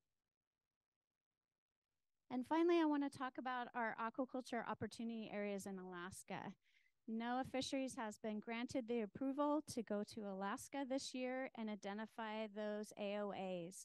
Right now, they're working in California with the California tribes. They're a little bit ahead of us. They've been able to work on that project on the last 2 years. So we're trying to get our feet under us in Alaska and talk to our counterparts on the West Coast to figure out how we want to move forward and work with our tribal partners on this. This is really important. So what is an aquaculture opportunity area? Well, those are those areas that are going to provide that food security. We're going to expand those economic opportunities in coastal and rural areas and increase our nation's food security for seafood. And we use the best available science as we move forward, coupled with indigenous knowledge. So for the federal government, this is huge, people. Listen carefully. Just this year, through our government-to-government presidential memo, we have incorporated indigenous knowledge as best available science. It counts. It's there. And so we, yes, that deserves applause. So the best available science will be that indigenous knowledge and coupled with Western science so that we can look at the appropriate spaces in order to develop these areas so that there are no conflicts. We're going to look at shipping lanes. We're going to look at fishing areas, subsistence areas, activities that might be occurring out there that are important to you and also the military so that when we establish these areas, we have those conversations with you. We figure out where are those best spots to put mariculture, aquaculture, etc. So this is a multi-year planning process. These are not pre-permitted sites. So you still have to get a permit from the state and you will still have to get a permit from our federal agency, but we can work with you on this. And these aquatic farms can be sited both in and outside of the AOA. So those farms don't necessarily have to be part of the aquaculture opportunity area, but we sure want to work with you to make sure that we establish the right ones in the right locations. And then these will support seaweed, shellfish, and other invertebrates. So we do not have fish included in our aquaculture opportunity areas. And the size, location, and the farm type will be determined by interactions with you, our tribal partners, and public input. All right, Carrie, next up. So now I'm going to turn it over. Well, first I'll mention our regional contacts. So again, if you have any questions about the funding opportunities or the AOAs, feel free to reach out to myself. But we also have Erica Amon, who's in charge of a lot of our grant funding for tribes. And we have Alicia Bishop, who is in charge of our aquaculture program here in our regional office. So at this time, I'm going to invite Wes Larson to come up and share with you a little bit about the Alaska Fisheries Science Center Environmental DNA. All right, thanks, Amilee, and thanks so much for having me today. Really appreciate the invite here. My name is Wes Larson. I work at the lab out the road there at Lena Point. So yeah, hopefully if you guys have been out there and wonder what's going on, this will help a little bit. So before I get into our stuff, just a little bit about our lab. So we're one division in the Alaska Fisheries Science Center. There's a good chunk of it down in Seattle and then some more people in Kodiak. And here we focus on genetics, stock assessment, and then ecosystem monitoring and chemistry. And a lot of our work is in like the Bering Sea and Gulf of Alaska, but we do have quite a bit of Southeast work as well. And we're always looking to kind of do more things locally. So yeah, hopefully there's some opportunities to collaborate here. It'd be really, really neat. And so, yeah, I'm going to talk about environmental DNA. I think it's a really neat tool to be able to monitor kind of communities and ecosystems relatively efficiently. So kind of a way to maybe like increase, the power for monitoring, take some samples and learn a whole bunch instead of like having to go out there and set a bunch of nets and things like that. So yeah, okay, next slide is good. Okay, so like I said, here's our lab out the road. It's your local genetics lab. And so hopefully we can be helpful for you guys in the future here. Yeah, next slide's good. Okay, so eDNA, the basics of it are essentially you can go out there, take a water sample, filter it, and then figure out what organism was there near the water sample. So first off, DNA is shed into the in the water, soil, and air. So this is an example of a cod here shedding DNA. And then next slide's good. And then the fish moves away, the DNA stays, and then we can go out there and sample the water. Next slide. Yeah, okay, so here's kind of some basics of it. This is just kind of an early proof of concept, which is published over 10 years ago now, which is kind of crazy. But essentially, you take some water, you do a bunch of DNA preps and things like that. And oh, it's nice to see Meredith in the audience. Meredith knows a lot about eDNA. She worked with us for a couple of years, a year. And before going to her PhD, so she's also a really great contact for eDNA stuff as well. But basically, we go out there, sample water, and then we do some things in the lab to sequence the DNA, and then we can figure out what the species composition is in a given area. Okay, next slide. Okay, so here's just a little bit more on the actual kind of like a little more details on the collection. So yeah, we have like water bottles. There's various ways to collect the actual water, but it's usually about like a liter or a few samples of a liter. And then we vacuum filter it to trap the DNA on a filter and then place the filter in a tube with ethanol. And when I say we, this part is pretty feasible to do. It's totally reasonable to do it in the field, to do all this filtering in the field. And if anyone wanted to do eDNA, that would be the part that we kind of teach you guys how to do. And it's totally feasible to do on location. Next slide, it's good. Okay, so here's kind of our focal areas of eDNA at the Alaska Fisheries Science Center.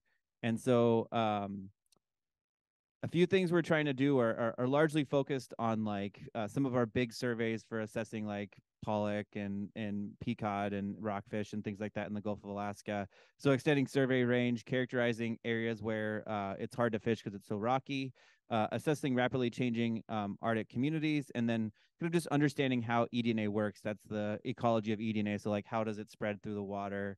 How long can we detect something and how far away? And things like that. Okay, next slide's good.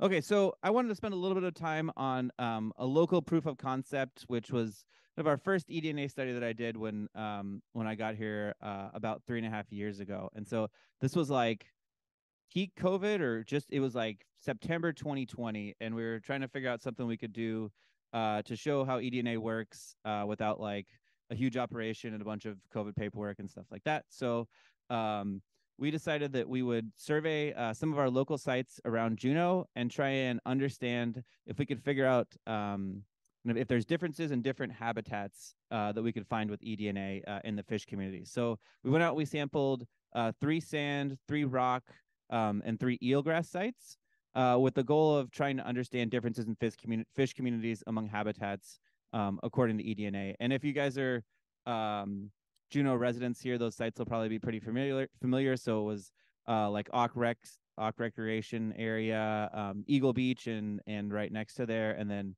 out the road a little bit more, Bridget, Echo, and then right at the end of the road, Cascade there. Okay, next slide. Okay, so this is kind of a typical way to look at the raw data of eDNA. And so on the bottom is the site, and on the vertical axis on the left there is the species. And the species are kind of lumped into larger than single species groups because that's how much resolution we can get with this particular eDNA detection thing. But you'll see some, let's see if I can point at some kind of common species here. So things like these are greenling. Let's see, where are these? Are salmon, herring.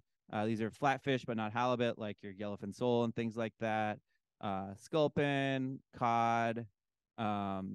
Yeah, so they're sablefish. And so basically you can see what was detected at what different sites. And things like, there's some things that are pretty much present in like almost every single sample. So you're talking about salmon, herring, flatfish. But interestingly here, and I'll get this into this a little bit more, flatfish you can see are like pretty much in every single eelgrass sample, pretty much in every single sand sample, but in quite a few less rock samples, which makes a lot of sense, right? Like flatfish, yellowfin sole, starry flounder, they live in sand. So this was kind of a nice way to see that it was detecting some of those differences that we know to be true. Okay, next slide's good. Okay, so here we go. Here's kind of a good way to say this. So sand-oriented fish like flatfish and staghorn sculpin were found less in the rock environments. Next slide. And then rock-oriented fish like greenlings were found more in rock. So it does look like the eDNA is actually picking up, some ecological differences that we sort of know to be true. Go ahead, next slide. And here's kind of an interesting sort of example of something that was a little bit more cryptic, meaning like a little bit harder to detect, that we found that we thought was kind of neat. So we saw that these 3 different types of sort of small bait fish showed up more in sand environments on high tide than they did in other areas. So like stickleback, herring, and like smelts. And so basically what we think is that these fish are kind of pushing up towards the beach at high tide, maybe for like cover, maybe for food or something like that. But it's something that you actually wouldn't have detected probably another way, because typically the way that we survey nearshore environments is with beach staining. And so that's one, a lot of work, and 2, you do it at low tide because it generally maximizes the your catches. But this is something that you would have never seen if you just did your traditional beach staining kind of at low tide. So we thought this was a nice example of kind of an ecological phenomenon or pattern that we found with eDNA that wouldn't have been as easy to observe with other methods. Next. Oh, I think it worked. I think it worked. Okay. So just some conclusions here and some kind of parting words on the eDNA. So eDNA is a great tool for understanding presence, absence, community composition, and sort of abundance. And basically what I mean there is like you can pretty much tell what's like really common, what's kind of common, and what's not that common, right? So like, salmon are really common in eelgrass or around eelgrass. And then there's some things that are sort of really spotty. So like this is a lingcod. This is and you can tell that like we only got like 1 detection, and that makes a lot of sense. Lingcod are really rare in Juneau. So you can basically see like, okay, salmon are really common, they're really abundant, lingcod are really rare, and then there's some things that are kind of in the middle and patchy. So things like gaddids, for example.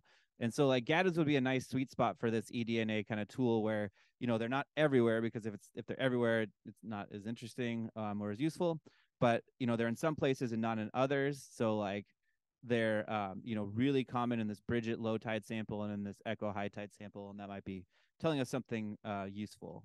Let's see, I'm going, wait, it was working. Okay, that's still working. Okay. We think eDNA is especially useful in nearshore communities where DNA is more concentrated. We've done a lot of work on these offshore surveys in like, you know, 300 meters in the Gulf of Alaska, where, and that can be a little tougher, but, you know, eDNA seems to compare really favorably to sort of traditional methods like beach staining in terms of community compositions in nearshore habitats. Yeah, AFSC is currently largely focused on these offshore and Arctic applications because we spend a lot of time on these you know, huge fisheries for pollock and things like that. But we're really interested in hearing about local, understanding kind of local patterns and hearing about local applications. And yeah, definitely please don't hesitate to reach out if you'd like to discuss potential eDNA applications, if you have a question about this. Yeah, we'd really love to hear from you for sure. And maybe we can do probably a long question thing after Amilee's next part here. But really interested to hear if you have any questions, any potential uses. And yeah, hopefully that's a nice primer on eDNA to get the conversation started. Yeah, do you want to can we just questions now? I guess. Okay. Yeah, go ahead. I got a mic here for you.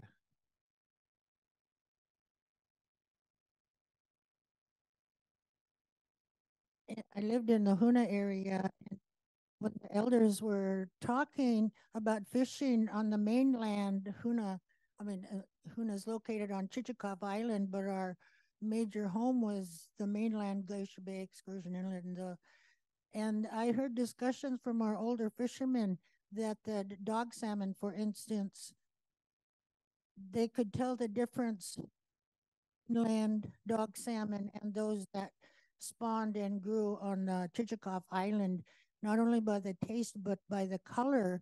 Interestingly enough, the ones off the mainland were bluish, blue backs, and the ones on Chilkoot Island were brownish. So environment plays a really big part in this. It's really cool to see and learn that the DNA gets left behind because we got tons of it on our land.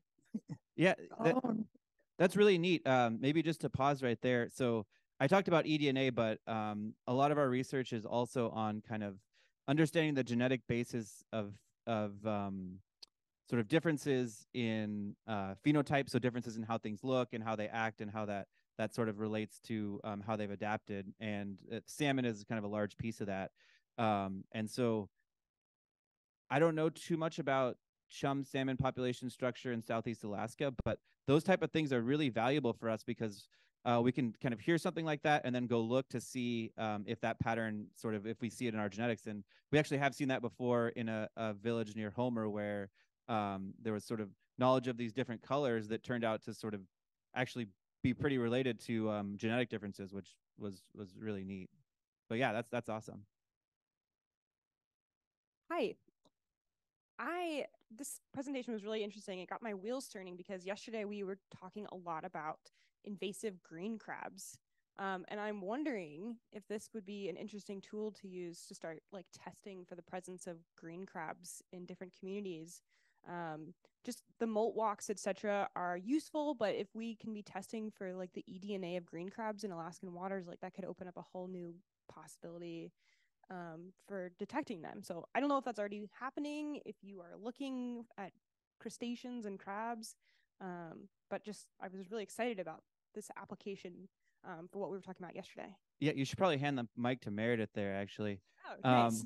But one quick thing is that, and I'm curious what Meredith thinks about this, but we have done a little bit of work trying to get some crab primers going, and it seems like they don't shed as much DNA as fish. So like any Juneau local will sort of get this one. Those Echo Cove samples, we looked for Dungeness crab in those Echo Cove samples and we found a little bit, but like not a lot. And anyone that's gone to Echo Cove would be like, you should see a lot of Dungeness crab in the eDNA samples.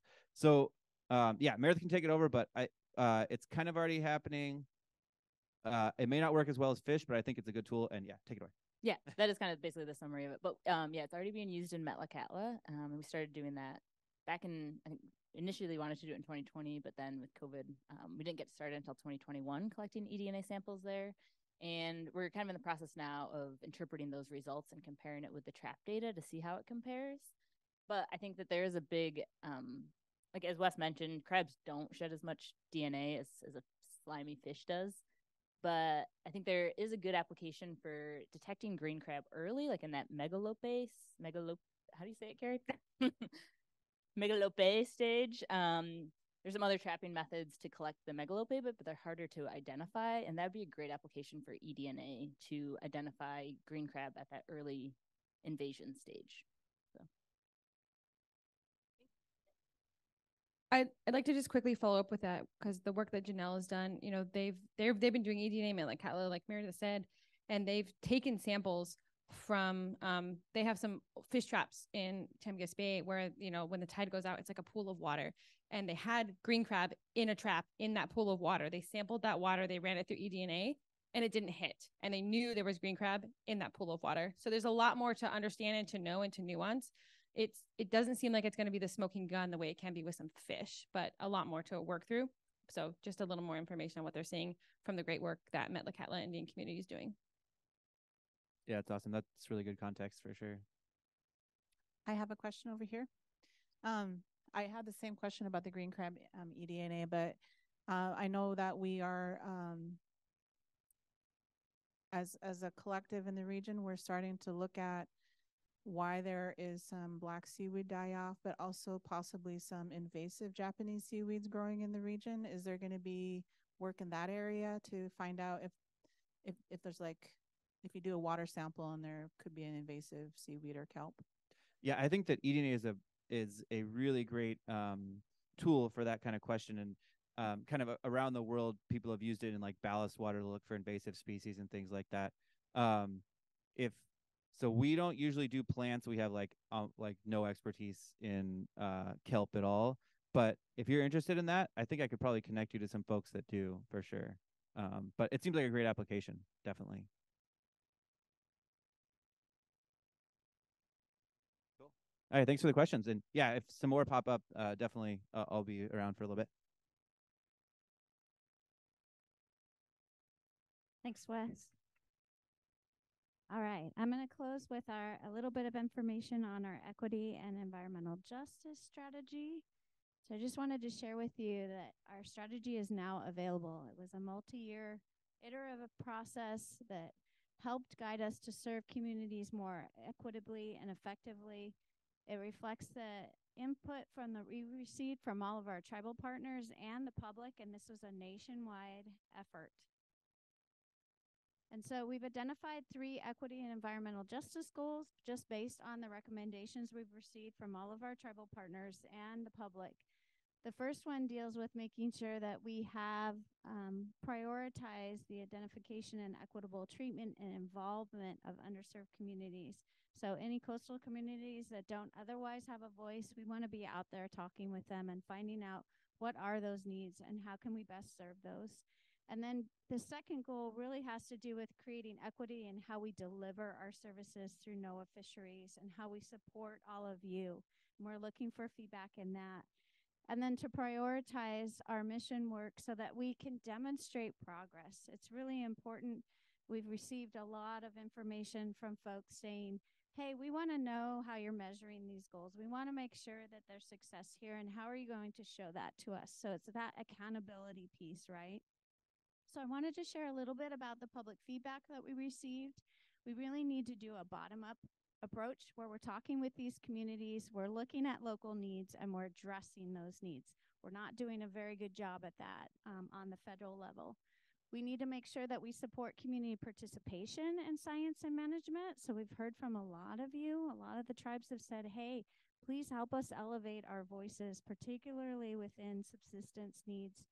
And we need to make sure that we're engaging with groups that don't otherwise have a voice. Maybe they're not attending the North Pacific Fishery Management Council. Maybe they're finally finding that that's a hostile environment or one in which they just don't have the funds to be able to go to. So we need to make sure that we're engaging with more diverse groups. We also need to make sure that we're looking at each of those communities and what are some of the benefits that fish have to those communities, and how can we then wrap that into an implementation plan to make sure that you could tap into those benefits on a regular basis. And then promoting that equity in fisheries, resource access, aquaculture, and protected resources. So those are our marine mammals. And we also need to make sure that we're supporting territorial and tribal rights, that we're really giving the tribes a voice at the table and allowing them to interact with us on a regular basis, and making sure that our workforce and our fishery management councils represent you, so that we have seats on those councils and we have people joining the NOAA family that are native and have that native background and that perspective that they can share. And then finally, we heard from the public to make sure that we're just not monitoring the inputs, what we're doing out there, or how many meetings we're having, but really looking at the measurable outcomes that benefit our local communities. And then some of the implementation recommendations, as we're putting together an implementation plan, we need to communicate early and often. We heard this from our tribal partners and the public at large, our stakeholders. We need to make sure that we're coordinating with our fishery management councils, our NOAA line offices, and all the other federal agencies that might be involved in whatever topic we're talking about. And that we're supporting the capacity. So again, it's hiring local place-based staff, making sure that Native perspectives are part of our work, and investing in cultural and language expertise was another thing that was pointed out to us, that we may need to reach out to all of you. Maybe you have connections within your tribes for language expertise that can help us reach small communities. But then look at the social impacts of the management decisions that our federal agency makes on the people and those communities, and what do those impacts look like? Are they negative? Are they positive? How can we lessen the amount of negative effects and increase the positive effects in all of your communities? So right now we just finished creating an engagement plan and Alaska regional team. I'm going to talk about that in a minute. And we're getting ready to engage with all of you in our communities. So at the bottom of the screen here, you'll see a link to our equity and environmental justice strategy that we just finalized. And then we're working to develop an implementation plan. So our Alaska team needed to develop a group of people that had diverse and were multifaceted in their expertise and background. So on our team here in Alaska, we have leadership, we have program managers, we have our social scientists, we have our outreach and education experts, we have our tribal and community liaisons from both the region and our North Pacific Fisheries Management Council, and then we have our tribal research coordinator that's on the team that's helping us as we go out. So Alaska poses many challenges, right? How are we going to accomplish this feat when Alaska holds the largest landmass and the largest coastline of all states in the United States? So for us, it's a matter of developing a implementation plan or engagement plan that involves 2 phases. So phase 1 started in May. We started reaching out to different communities and fishing groups. And it'll go through December, where we begin conversations with all of you. And we talk about what are some of the needs in your community. But first, how can we best sit down with you? Is it a face-to-face? Is that your preferred method to share some of the needs that you have, and where we might be falling down on the job and where we can make improvements within our agency? And then what's the best season and timing? Right now is not the good time to interact with folks. They're gathering, they're getting ready for the winter months. What are some of the best locations for us to have hubs or create meetings where we can talk with you? Is that in Juneau here in the Southeast, or would that be in Sitka or Hoonah or Ketchikan? Where would you prefer that we meet with you? And then the best ways to solicit that feedback. So we're looking for feedback from you on how we can develop this. And then under phase 2, which will begin at the beginning of the calendar year, January through December, we're working on a fiscal year budget for this next fiscal year. For many of you that work with federal agencies or you work for a federal agency, you know that our fiscal year ends in September. We'll start a new fiscal year October 1. but we're asking for some funding so that we can go out and meet with you face to face. We can travel to you, so you don't have to travel to us, or we don't have to rely on Zoom or other virtual platforms to talk to you about some of those needs and how we can build those needs into our implementation plan. And so the communities that we've identified that we do need to provide better services to and work with are Alaska federally recognized tribes and corporations, and of course our Native organizations. We also need to reach out to all of our coastal fishing communities. Those are often the rural communities that don't get a voice at the table, that don't always have a chance to have a conversation with us. And so we're talking about reaching out to small-scale fishing associations and our coastal fleets. We also are putting a huge emphasis on our subsistence users because we're hearing that need continually from you. We also want to talk to our seafood industry, our vessel crew, our processing plant workers, our cannery workers, because oftentimes they don't have input into the system. And there's a lot of downsides when it comes to not having a voice within those companies in order to share what are some of the needs or improvements that need to occur there. And then we also want to talk to some of our small boat charter fishery folks that may not necessarily have a seat at the table at our councils. And then finally, we're also going to reach out to our Alaska rural community teachers, our students, and some of their families in order to determine how can we improve in our educational and outreach. And these are some of the topics that we're going to be talking about in our phase 2. How do we share that information? How would you like to have those two-way conversations with us? In what form? What are some of the topics and the timing? And who are some of the great points of contact that you would recommend for your tribe in order to share that information with us? And then what are some of the services in your community that you depend on? Or maybe there were services in the past and NOAA decided to get rid of those, or we don't provide support for those. How could we revive those projects? And then what are some of the limits and barriers to using marine resources under NOAA's jurisdiction? Are you having trouble getting a ceremonial halibut permit, for example? What are some of the ways in which we can improve our services to you?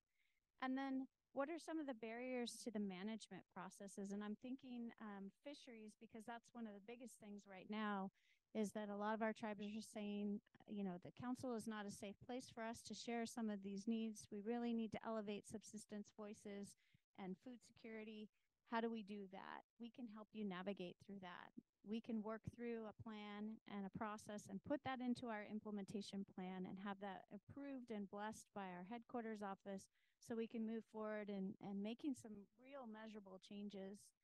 And then we also heard the need for increased partnerships with scientific activities. So doing scientific research and making sure that if tribes are frustrated with some of the research that's on the ground, they have input into that, or they're able to have a tribal consultation with us to talk about that. So we're working with our Alaska Fisheries Science Center on that piece as well. And so how can you get involved? Contact any one of the three that are listed on the slide here. Myself, we also have our Alaska Fisheries Science Center Community Program Manager, Maggie Mooney-Seuss. Some of you may know her. She's wonderful to work with. She can help you out. And also we have our Alaska Fisheries Science Center Tribal Research Coordinator, Mabel Baldwin-Schaefer. You may know her as well. So coming soon, we're developing an Alaska EEJ flyer. So it will share about our kickoff event that's coming up October 25th. We're going to start out with a big conference call. It's for all of our tribal parties and also our rural fishing communities that may not be tribal, maybe local Alaskans. And we're going to kick off our engagement outreach. So stay tuned for more information. We're really excited about this process and really looking forward to working with you to hear about what your community needs are so we can build those into our implementation plan. So Gunesh for your gift of time today. And I'll open it to any questions, perhaps that are related to the funding opportunities, AOAs, or our equity and environmental justice strategy.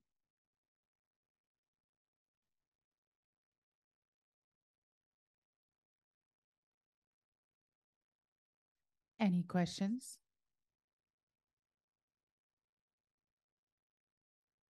for the AOAs, how would a community get, if they were interested in pursuing aquaculture, who would they get in contact with if they wanted to maybe be included as an AOA or participate in that AOA decision process? That's a great question. Our lead is Alicia Bishop, and her information is on one of the previous slides, but feel free to reach out to me. I can exchange a card with you today. We would love to have you involved in that development.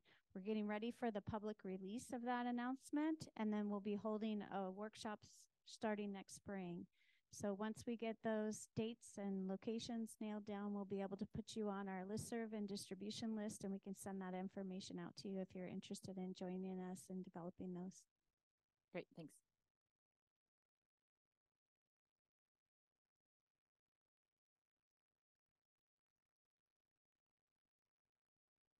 Good morning. My name is Karen Grosskreutz. I live and work here on Taku Kwan and Kwan lands.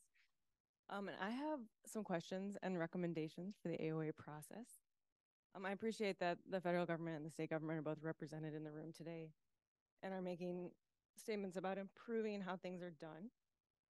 So I'm wondering, in the AOA process, when it was done in other locations, it's all been in federal waters. Now this in state waters. I think there's some opportunities to, in addition to essential fish habitat and environmental species protection, to include spatial data layers for traditional harvest areas. And I would think that the methods that are being used are actually having to be recreated entirely because it's a new process. And that's going to set precedent. And I think folks here have a 3 years or longer to make big inroads on that. And instead of starting with industry, you should consider starting with which areas will not be on the table as a serious constraints layer. A lot of things I need to talk to you about this. Great. I'm really excited to connect with you, and we'll definitely be opening those conversations with our program lead for aquaculture. There are some sensitive areas that we need to be aware of, and it's important for us to choose the right aquaculture opportunity areas. So we're working closely with our state partners, of course, with the state of Alaska, because we need to do that in order to develop these and identify these in state waters. But again, the tribes play an important part. We have a trust relationship with you, a federal tribal trust relationship. We need to hear from you on what areas might we avoid and where are those key characteristics of areas that we want to develop in. And that will help set the tone and get us off on the right foot and the right basis as we identify these aquaculture opportunity areas. Thanks.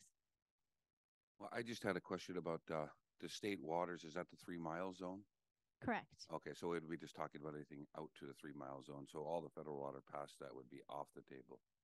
That's a great question. I'm not sure if it includes the EEZ. That would be a good question for my lead, Alicia. So if you don't mind, I could take that question back to her and get back to you. Okay, thank you. Yeah, because that's from the 3 mile to the 2. Yeah, then it might help us narrow down the areas in our area that we would specifically say this may or may not be a good idea, and these are the areas that we would inside that 3 mile zone.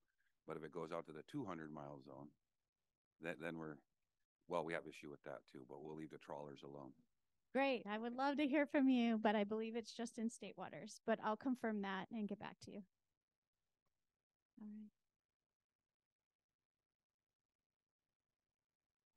All right. I just want to make a quick comment. Thank you for your information today. And I just want to comment for any of the tribes in the room.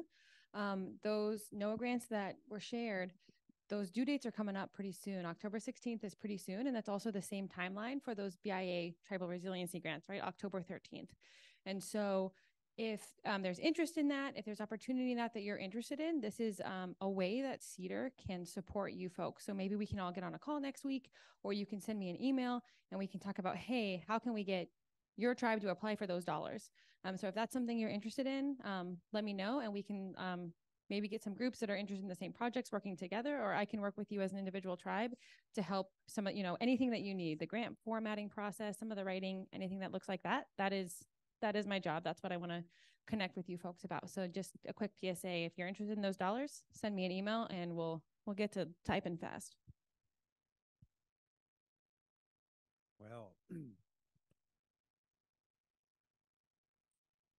Thank you to Amilee and Wes for the presentation with NOAA. Greatly appreciate it. And thank you for the reminders on that, Carrie. We can break for lunch, but quick announcements really quick. The North Pacific Fisheries Management Council is seeking nominations for a tribal person to sit on the advisory panel. It is a 3-year term, so keep that in mind. I don't have any more information. I'll try and get that. If you guys have any more questions, come back to me.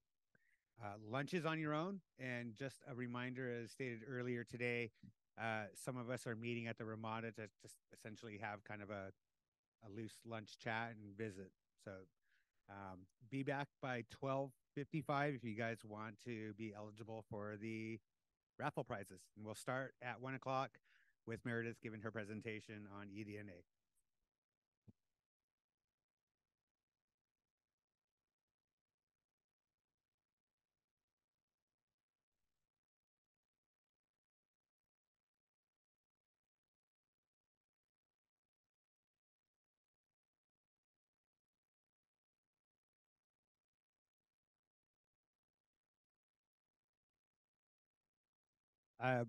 Sorry, I just also want to state too that if you guys want to, feel free to come back in here and sit in here to have your lunch. This room is open. Just a reminder. Ooh, a pre-clap even. That's pretty awesome. Yeah, thanks so much for having me today, guys. I'm Meredith Pochardt. I live up in Haines and I wear a bunch of different hats. I work with the Chilkoot Indian Association. I also have my own little consulting company and do a lot of work with tribes throughout Alaska through Oceans and Earth Environmental. Can you guys hear me? Or maybe I need to talk closer. And maybe I was going to do like a little interactive thing at the end, but maybe we'll just do it at the beginning while we wait for folks to show up. So the NOAA presentation with Wes gave a great kind of intro to environmental DNA or eDNA. And you guys may be wondering, like, how can I actually use this in my home community? And so we'll just, it is after lunch and maybe people got to walk around, but before we like settle in and start digesting lunch, I'm going to maybe ask you to stand up and move around a little bit, but I'll have questions that will get you up. So first one, who in here eats fish? Stand up if you eat fish. Stand up. Don't even raise your hand. Just stand up. Awesome. So yeah, that's like, obviously a huge group of us. That's why probably most of us live in Alaska. Okay, so you can sit back down. We're going to have people get up and down. But so who in here is working on projects that monitor fish in your communities, either doing stream surveys or somehow monitoring fish in your communities? Okay, we only have Iphigenia, but I'm sure there's more out there. Okay, thanks, Iphigenia. So who else is in here looking for invasive species in your communities? Yeah, so we got a couple folks doing that type of work. Who in here is doing harmful algal bloom or phytoplankton monitoring in your communities? Yeah, so we got a handful of those as well. And so it's kind of what this is getting at is that all of these, there's traditional sampling methods to answer a lot of these questions, but there are also questions where eDNA could be a tool that could be applied. And there's a lot of coulds and, ifs and in that, but we'll go over a little bit more of how that would work. And as people are trickling in, we'll just get going. So, yeah, Wes gave a good intro to what is environmental DNA, but this is basically just DNA that is shed from organisms and then is sampled from the environment. And so it's a little bit like CSI, like no fish is going to swim through a stream without us knowing about it. But you can take samples of eDNA through soil or water or air. And the beauty of environmental DNA is it's not invasive. You don't have to sample the organism itself or handle that organism. You just take a sample from the environment. And it's relatively inexpensive. So yeah, how does eDNA work? So basically you collect a water sample. Most of what I'm going to talk about is all collecting eDNA samples through water, but yeah, also remember that if you have questions of soil, microbes, or species in the soil, or even air, there's eDNA techniques for that as well. But right now what most of us are doing is collecting a water sample. You will filter all of that water down. There's a lot of different varieties of how that looks, but you'll basically be capturing all the DNA of all the species in your sample on a filter. And then from that, in the lab, we will extract all of the DNA that is on that filter. And so that's just one of the processes. And then, what do we do with that? We have this, we have all the extracted DNA from your sample. How are we going to figure out what's going on and what species of interest are there? And there's kind of two different avenues that we can analyze eDNA samples with. One is this single species approach, where we're just looking for one or maybe two species of interest. So most of these methods are using either qPCR or digital PCR. This is really sensitive and really precise for looking at just a very few number of species.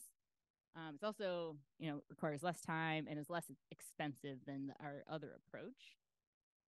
The other approach is this multi-species approach. This is also called DNA metabarcoding or sequencing. It can be less precise, as we saw in Wes's results that he showed. We might get like all of the gatted species, but we're not going to get specific cod species within that. Similar things with salmonids. You might be able to tell that you have salmonids there, but you're not going to be able to tell which species of salmonids. So it kind of depends on the question, which approach you're going to want to implement. So what can you do with this? Some of the things. So some of the things that we're looking into is relative abundance of different species in a system. So population monitoring. I'm going to talk about our ongoing Eulachon population monitoring. It's also been used for salmon here in Auke Creek. It's very usable for presence absence. And so this is our kind of a great tool for invasive species monitoring. As we mentioned earlier, folks in Metlakatla are using it for green crab. There are some caveats with that as well, but it's also been used for pike and alodia in Alaska. And some other applications. These are more for the metabarcoding or the multi-species approach. Would be that marine monitoring, kind of what Wes was talking about, deep sea monitoring or nearshore habitat usage or biodiversity monitoring. And then another kind of pretty common use for eDNA is diet analysis or biodiversity assessments through diet analysis. And so we'll talk about a loon study that took place in the Arctic, looking at loon diets that were kind of unknown prior to this study. So there's kind of two main questions out there in this forefront of eDNA, which is a relatively new kind of science technology that is being implemented. So the questions are, can we quantify abundance? And for a lot of management questions, just knowing whether or not a species is there isn't necessarily enough. We need to know the quantity or at least relative quantity of species. And then how reliably can we detect more than one species at once? And that's that biodiversity assessment. So we'll kind of go through how eDNA is being used for both of these questions. We'll just start with this individual species. And again, this is like a single species approach. So one of the big ones that I've been part of for quite a while and is just continuing to grow, which is so awesome and exciting, is I can't even call this the Alaska Tribal Eulachon Monitoring Network anymore because stretches all the way down to the Fraser River in British Columbia. And so this is a pretty awesome network of tribes that are using environmental DNA to monitor Eulachon spawning populations. And they're getting actual population data that is otherwise not being collected. So it's kind of a pretty awesome way that tribes are kind of taking the lead in being the managers of this important subsistence resource. And so we started doing this in northern Southeast in 2014. And then Central BC, they came on doing it in 2019. Ithiania, the Ketchikan tribe, we started in 2022. And then this past spring, Yakutat started in 2023. So and we'll hopefully just continue to grow that monitoring network. So I'll go over some of the results. This is in Haines on the Chilkoot River where we started monitoring. Started doing eDNA in 2014, but prior to that, we were using a marker capture method, which is kind of a more traditional fisheries population monitoring technique. And as you can see, we had a lot of different variations in the returns. We also didn't do marker capture in 2020, although it was a pretty big return, but we couldn't, due to COVID, we couldn't have crews out. And then we had no run in 2021 and 2022. So it's kind of shocking. But we did have a run this year. It was awesome that fish showed up. So that's the marker capture data. And then this is just comparing, at first when we started, we didn't even know if this was going to work for population data. Back in 2014, it was still a relatively new concept. And so we were still we're doing and are doing the marker capture method to compare these two techniques. And two of the kind of the ways that we analyze our eDNA data is we have two metrics. One is looking at the size of the peak in the eDNA concentration. So these are eDNA data down here compared with our marker capture data up here. And so in some years that peak might be, kind of a good metric. And then in some years, also this area under the curve. And so the thing that we get with eDNA when we're taking daily samples is we can get this trend throughout the run. So rather than just one population data point that we get with a marker capture, we can get these within run dynamics, which can be pretty exciting to see and can help, just understand the population better. So this is just some statistical regression. Don't get too in the weeds with this, but this is just a way where we were comparing how our eDNA trends and our marker capture trends are, how correlated they are with each other.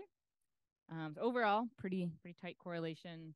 We do see, like in these upper years where we have higher population estimates, we have kind of a higher margin of error. I think that's likely associated with higher margin of error in both techniques, both with the marker capture and the eDNA. Overall, seems like it is working, and it's a technique that we can use to at least gauge relative abundance. So this is looking at 6 of our rivers in northern Southeast Alaska over our time period of monitoring them. Don't pay too much attention to these graphs, and it's probably pretty hard to read even back there. But the overall trends we can see is that 2019 was a huge run that we had across the board. All of our rivers that we were monitoring was a huge run. And so we can capture that through this eDNA sampling. And then another thing that we can use with our eDNA data is correlate that and compare it with our wildlife surveys that are also doing every day that we are out taking eDNA samples. This is our partners up in Skagway. This is their data from 2 years ago. And the blue line is the eDNA concentration, and the kind of orange bars are the mu gull counts each day. And kind of what this just shows is we're seeing a peak in eDNA right around the same time when we're seeing the largest concentration in gulls, which if anyone's been around for these hooligan runs, it's not surprising. There's thousands and thousands of birds out there during these runs, and it's a pretty exciting time. So this is our results from 2022. I'm eagerly waiting the 2023 results for the Unic River, but we don't have them in yet. So this is 2022's results. This just shows a couple of the different locations that we monitored on the Unic River and some of the tributaries and the different trends. One of these things is the Unic River is just kind of always a beast in itself to get there. If Ian can attest to that.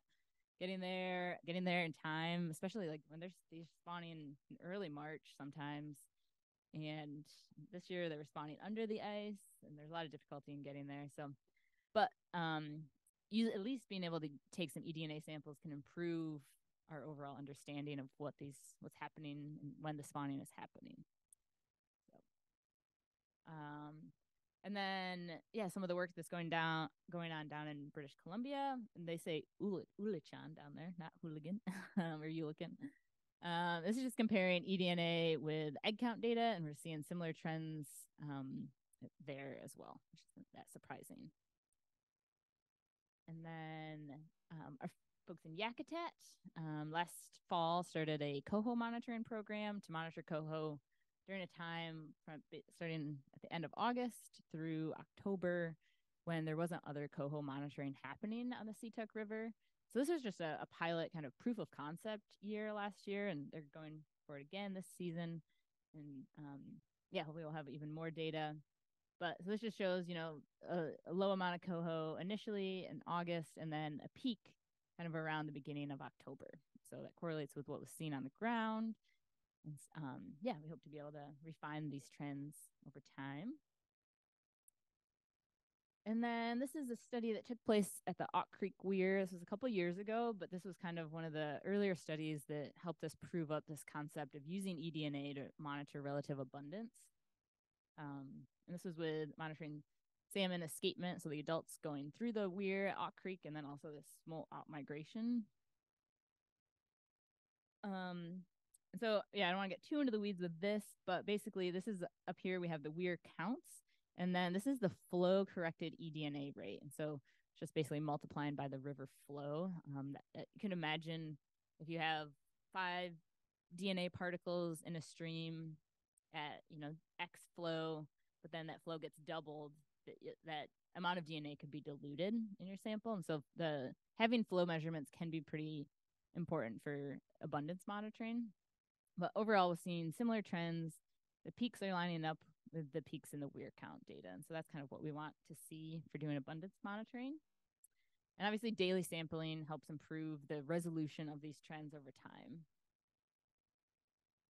And so this is just an image of the anadromous waters catalog for Southeast Alaska. So we have, roughly 6,000 salmon streams in Southeast Alaska. I don't actually know the number of salmon weirs or where Fish and Game or agencies are monitoring salmon populations, but it's much less than 6,000. And so, when we're talking about tool, eDNA is a tool. It's not, going to be the home run hitter for all of our monitoring needs, but it's a tool in our toolbox that we can use. And so kind of can we use eDNA to improve the spatial coverage of our monitoring? I don't think it's necessarily going to replace some of the weirs, although maybe in some cases that would be great. But can we at least improve our overall knowledge of salmon abundance across the region? Kind of one of the big questions with eDNA. As I mentioned, water flow, that can be important, but it's also not necessary. And I'm happy to talk about that later. So I know a big limiting factor in a lot of our rivers is we don't have discharge monitoring or, a way to actually monitor discharge. So we can get around that. But the beauty of eDNA is that one technician can go around, 1 or 2, maybe a boat driver, can go around and sample a bunch of different rivers within one day. And so then the question is, is monitoring more rivers with maybe less precision better than monitoring few with more? I think that it's maybe not quite that much of a trade-off, but can we just enhance our overall monitoring by including eDNA sampling along with our ongoing other techniques? So now we'll move into some of this invasive species monitoring. And so this is more of that presence absence. So this was a few years ago, but on the Kenai Peninsula, they had eradicated northern pike. And so they were looking to, this was proving that it was eradicated. So they gone in and were taking samples to confirm that eradication.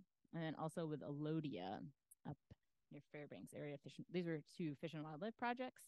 And so these can be used to have that early detection and then influence rapid response, but also that treatment efficacy. So making sure that those species are eradicated where we think they are. Then as we talked about, the green crab monitoring, there's definitely some analysis that needs to happen with these eDNA samples. And we're working on that to see the trends and how that, what sense we can make of that. But I think that there is some potential here, as I mentioned earlier, that crab don't shed that much DNA. So that is it's a really tricky part of their life cycle. But if we can sample them at that earlier life cycle before they have that hard carapace shell, maybe in that megalope stage, that could be a good option. Also to have that early detection of a pretty gnarly invasive species. So here's our 2 questions for eDNA research again. We'll just kind of show a couple examples of this multi-species approach and kind of more diversity monitoring questions and how eDNA is being applied to answer that. So this is the same thing Wes mentioned. This is that nearshore fish community assessment. And just to reiterate, as Wes said, some of the species were found in all of the habitat types, and then it was also found that some are pretty habitat specific. And so eDNA does seem like a pretty good tool for nearshore habitat and biodiversity assessments. This is an image, these Venn diagrams. You'll kind of find a lot of these in a lot of different eDNA papers out there, just comparing how eDNA detections or showing how eDNA detections compare with kind of these traditional trawl or net survey techniques. Overall, we see that they're, getting pretty much the same species. There's some where eDNA is getting them, but trawls are not. And so maybe species are avoiding trawls, or these more deeper pelagic fish, where depending on where you're taking your eDNA sample in the water column, you may be missing those species. So there's sampling design considerations as well, but all overall, DNA can kind of be pretty ubiquitous in a water column. And then this is a recent study by some folks with USGS up near in the Arctic. And so they were looking at the loon diet. And so loon, this is actually, I didn't realize this. I'm not that much of a bird scientist, but loons like 100% feed underwater. So you don't really know what they're eating unless you go and hang out underwater with them. And they also feed on different species in the freshwater and in the marine systems. And so it came out that these blackfish and these 9-spine sculpin were pretty huge components of their diet in these Arctic freshwater systems. And so prior to this study, they didn't know that. And this was using that metabarcoding kind of multi-species approach again. So they went and collected some loon feces samples and tested them for what they were eating. So, it's one thing to, collect the samples and filter them and preserve them. That's like a very easy, tangible task that we can all do within our own respective communities. Some of the more like the qPCR or metabarcoding analysis typically needs to be sent to a lab somewhere. We have an ongoing partnership for pretty much all of our Southeast Alaska eDNA projects that are with tribes. All of those samples are being sent to Oregon State University to Dr. Tal Levi's lab. That's a great partnership. For now, who knows if will continue to grow, how many more samples we'll be able to send his lab and what capacity they will continue to have. But so we're kind of starting to look for some new labs and new lab resources within the region. So Chugach Regional Resource Commission just was awarded funding last year to start up their own eDNA lab in Seward. This will primarily serve South Central tribal communities and their questions around that. But I think there's also a lot of momentum on establishing a Southeast Alaska eDNA lab. And so, hopefully we'll have more updates on that, hopefully by this time next year even. There's also commercial eDNA labs that are out there as well. So, all in all, why would you use eDNA? What can we use it for? It's this non-invasive sampling technique. So if you have a threatened species or really rare species, this can be a good way to detect them or determine whether or not they're present in your system. It can be really highly sensitive, especially that single species approach is really sensitive. And you can also do a multi-species approach where you can kind of get that more biodiversity assessment. It reduces that need for species-specific field training. And so for, say, like green crab megalope, I've been told they're really hard to identify or distinguish between other crab megalope. Taking an eDNA sample of that kind of megalope collection could be a good way to determine if you have any green crabs in that sample. Also reduces your permitting requirements because it's just taking a sample of water. You're not touching any fish. And one of the big things of eDNA, because this field is evolving quite rapidly, but those eDNA samples or those filters or extracted DNA can be stored and saved for years and years to come. And so, some of our work that has started back in 2014, now we're going back and running those same samples looking for other species of interest. So they're saved, they're usually archived with whatever lab is processing them. That's kind of a part of the lab agreement. And then if you have other questions or depending on, technological advancements, you can go back and ask new questions of those same samples. This is great for citizen science efforts involving community members or youth in the sample collection. There's not a whole lot of skill needed in the sample collection, grabbing water and filtering it. And so we can get anyone trained up on that. And then, just some of the things to consider with any study that you're going to implement. There's kind of all these, what's our study system? Where are we going to be working? What's that like? Is it really braided or is it a single channel? Is it a lake? Some of those things. What are your focal species or species? Do you want to detect many species or just a single species? And then, your overall goals. Is it just, presence, absence, abundance? diet analysis. Kind of what is those questions, and then that will influence your study design, number of samples. These are all things I'm happy to talk to anyone about to help make your study as robust as possible. And then I think at the very least, just going out and collecting some samples and doing pilot studies and have a kind of proof of concept and get your feet wet would be a great way to get into the eDNA world. So I just want to say, Guneshish, thank you all for having me here. And yeah, thanks to all the project partners that have worked on all of these eDNA projects over the years. And yeah, if anyone has any questions, feel free to, I don't know if we have time now or, yeah, always contact me. I'd love to talk about eDNA.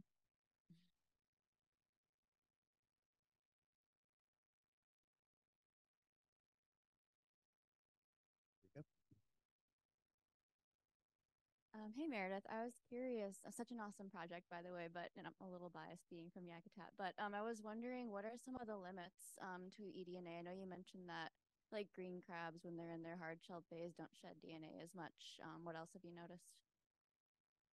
Yeah, so the limits of eDNA, that is a good question. So it definitely depends on the system and what your target species is.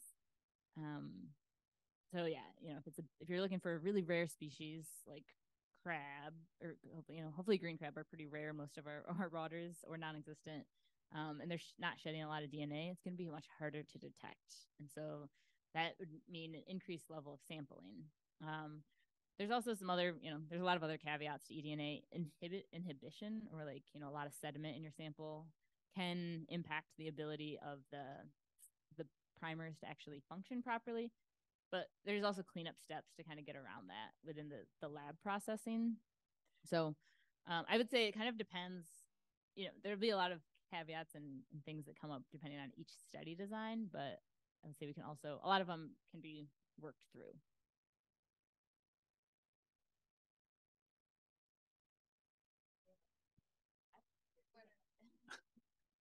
I'm not sure if you said it already. I missed a little bit of it, but how long does this eDNA like linger around in the waters? Like, is it different for like water that's still and water that's flowing?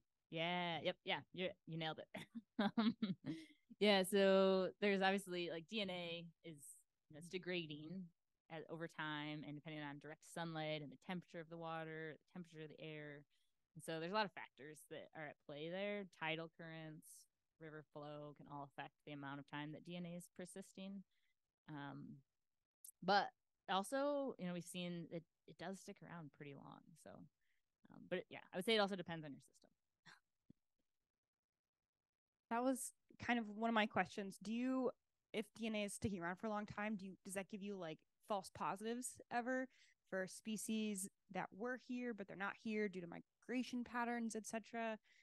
And I'm also wondering like how specific the level of specification eDNA can get to. Like, can you distinguish between individuals that were in this area?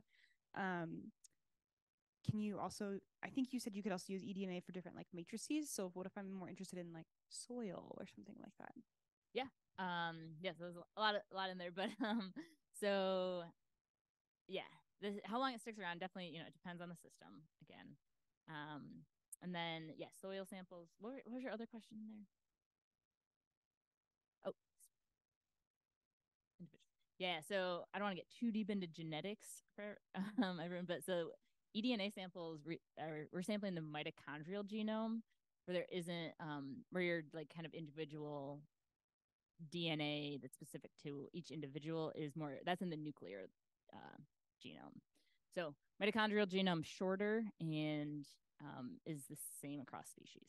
So we wouldn't be able to detect each individual, but there, that is an advancement. That's a big question for a lot of eDNA research right now. Is a lot of people want to have that more fine scale population monitoring, and so yeah, I think that's coming, but we're not there yet.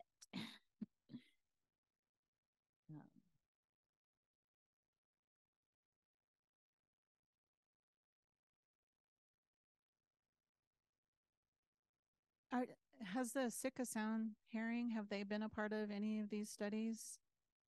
We haven't done Sitka Sound herring yet, but a big push for the Chugach Regional Resource Commission's eDNA lab was to do heron monitoring in South Central Alaska. And so I think that, you know, so far a lot of our work is focused on Yulacon. And that's mainly because there isn't other relatively few agencies monitoring Yulacon in Southeast Alaska. And so herring does have a lot of overall monitoring. And so it just hasn't been a question that's been raised yet, but yeah, I'd be really interested in working with herring as well and seeing how well it works, especially in that more marine system, and how well we can at least correlate eDNA concentrations during herring spawn with the other survey methods out there.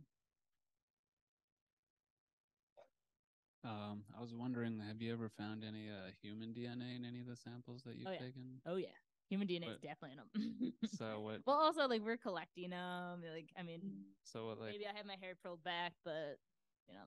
So what's your assessment for when you guys do find human DNA? Like, well, so human DNA would show up in that multi-species approach, and if we have like a primer that we put in that can pick up humans.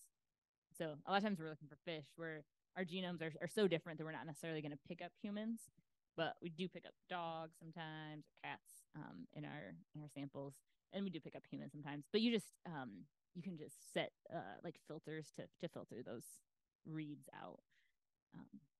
But yeah, because humans are involved in the collection and the lab, and our DNA is just everywhere. It's not our species that we're usually targeting, so we just kind of throw those out. Yeah. Cool. And I'm happy to answer questions later on or whenever. Thank you, Meredith.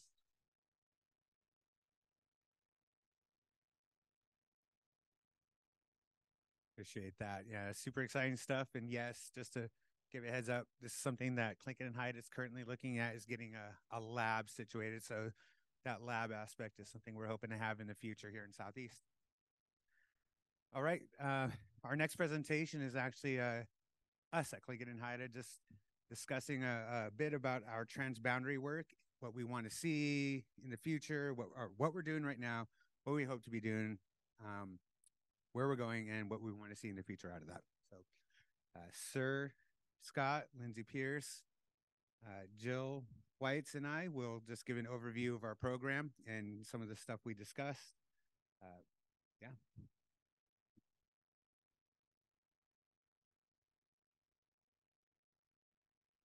Yeah.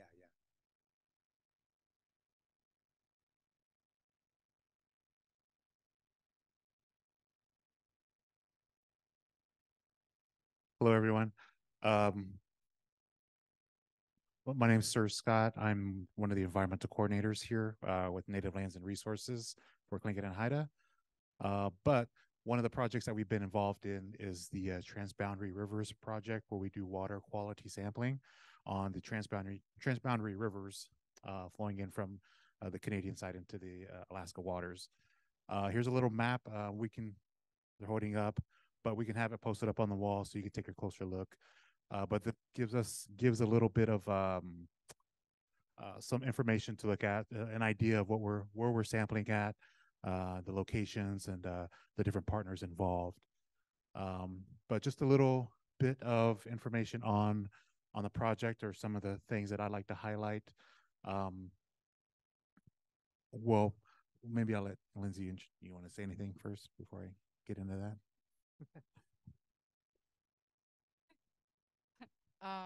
Most of you guys know my name is Lindsay Pierce. I'm the other environmental coordinator, and Sir and I have been doing sampling since I was hired, so 2017.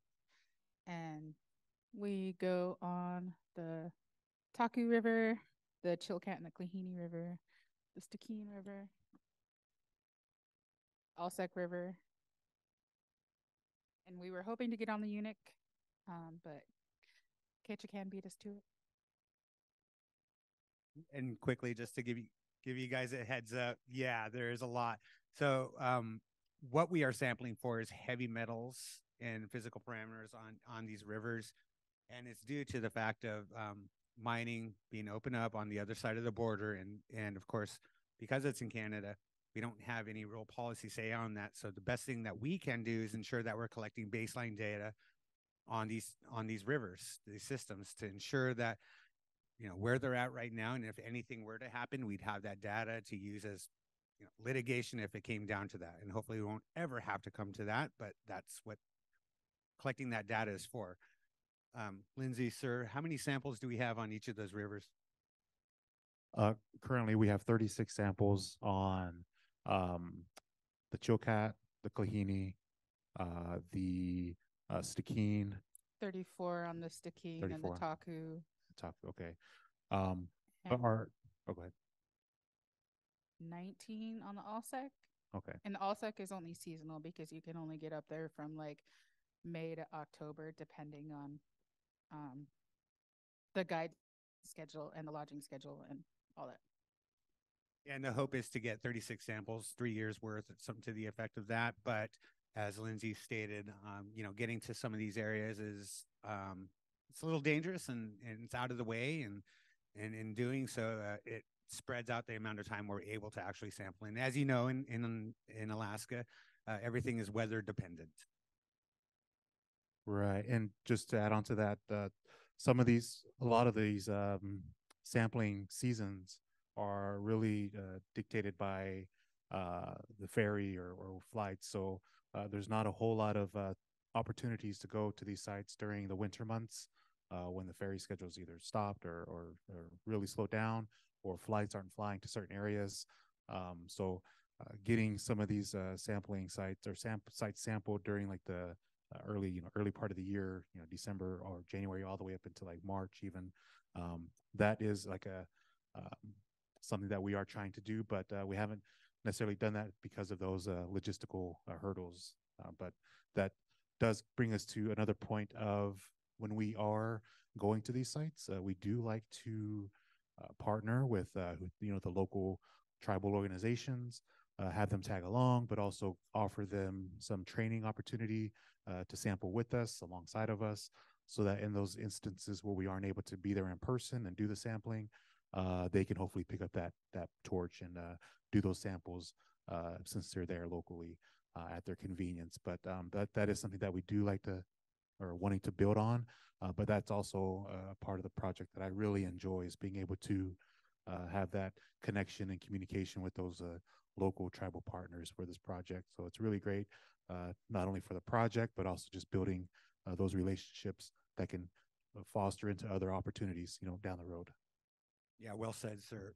Yeah, adding to that too, I mean, the opportunity to build a collaborative process, one that we all can use, is super beneficial. And I'm hoping that as we're still doing this Transboundary project and moving outside of calling it Transboundary, and we'll talk about that a little bit later, but more just basic water quality sampling on our Southeast Alaska waters.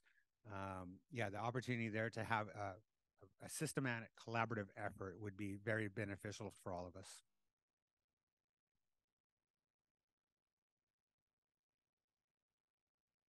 So we'll talk a little bit about the dead and let Lindsay, but we are in the process. So after we've collected all the samples, of course, there's the data aspect of it, and we hope to get that released a little bit, but I'll let Lindsay and Sir talk a little bit about how that process is going.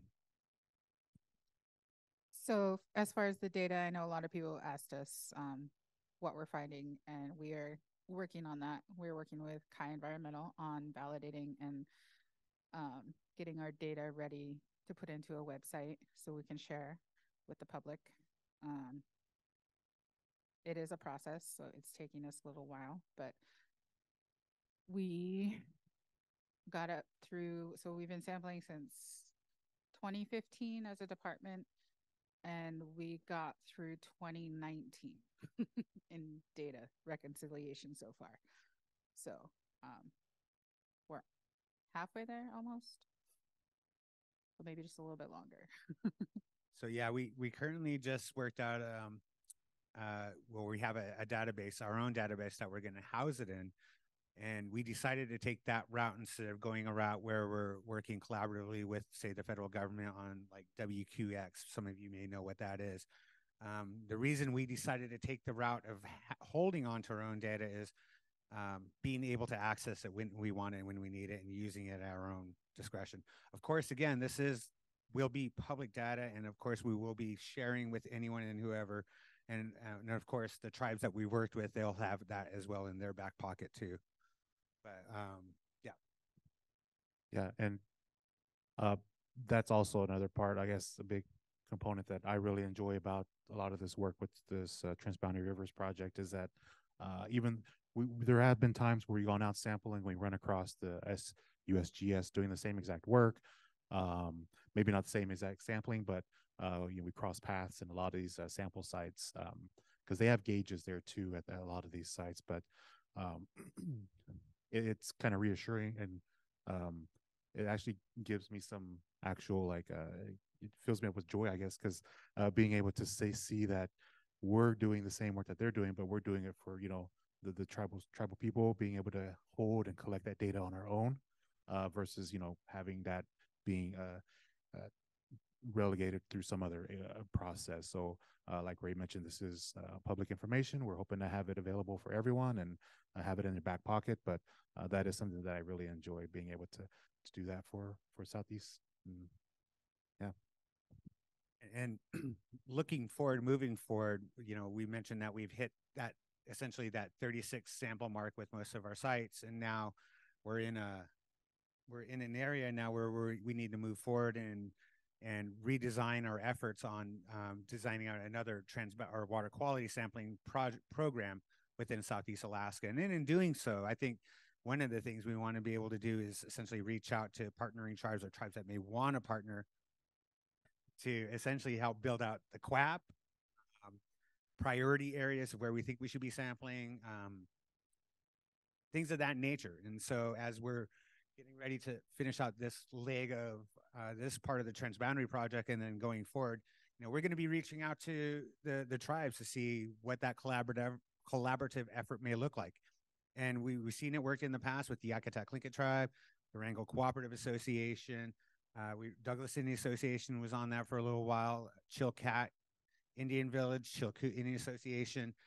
These are several tribes that have followed the same model that we have. And so as we're designing out this next QAP, I think it's important to have that collaborative effort in doing so, to understand your guys' homeland, what are the priority areas that we should be looking at as well.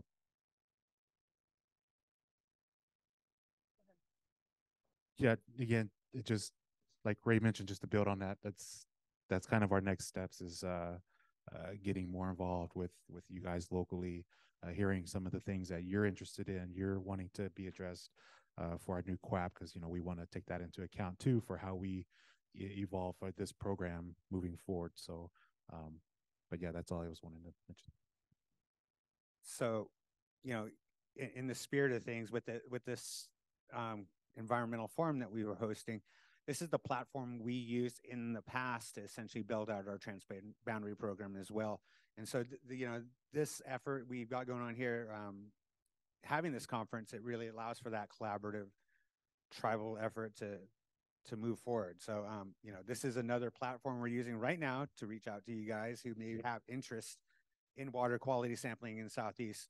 And I wanted to say that too, because again, you guys heard me mention earlier about the climate change fight. And unfortunately, that climate change fight is, more mining. And unfortunately, Southeast Alaska is one of those places where there's a lot of exploration happening.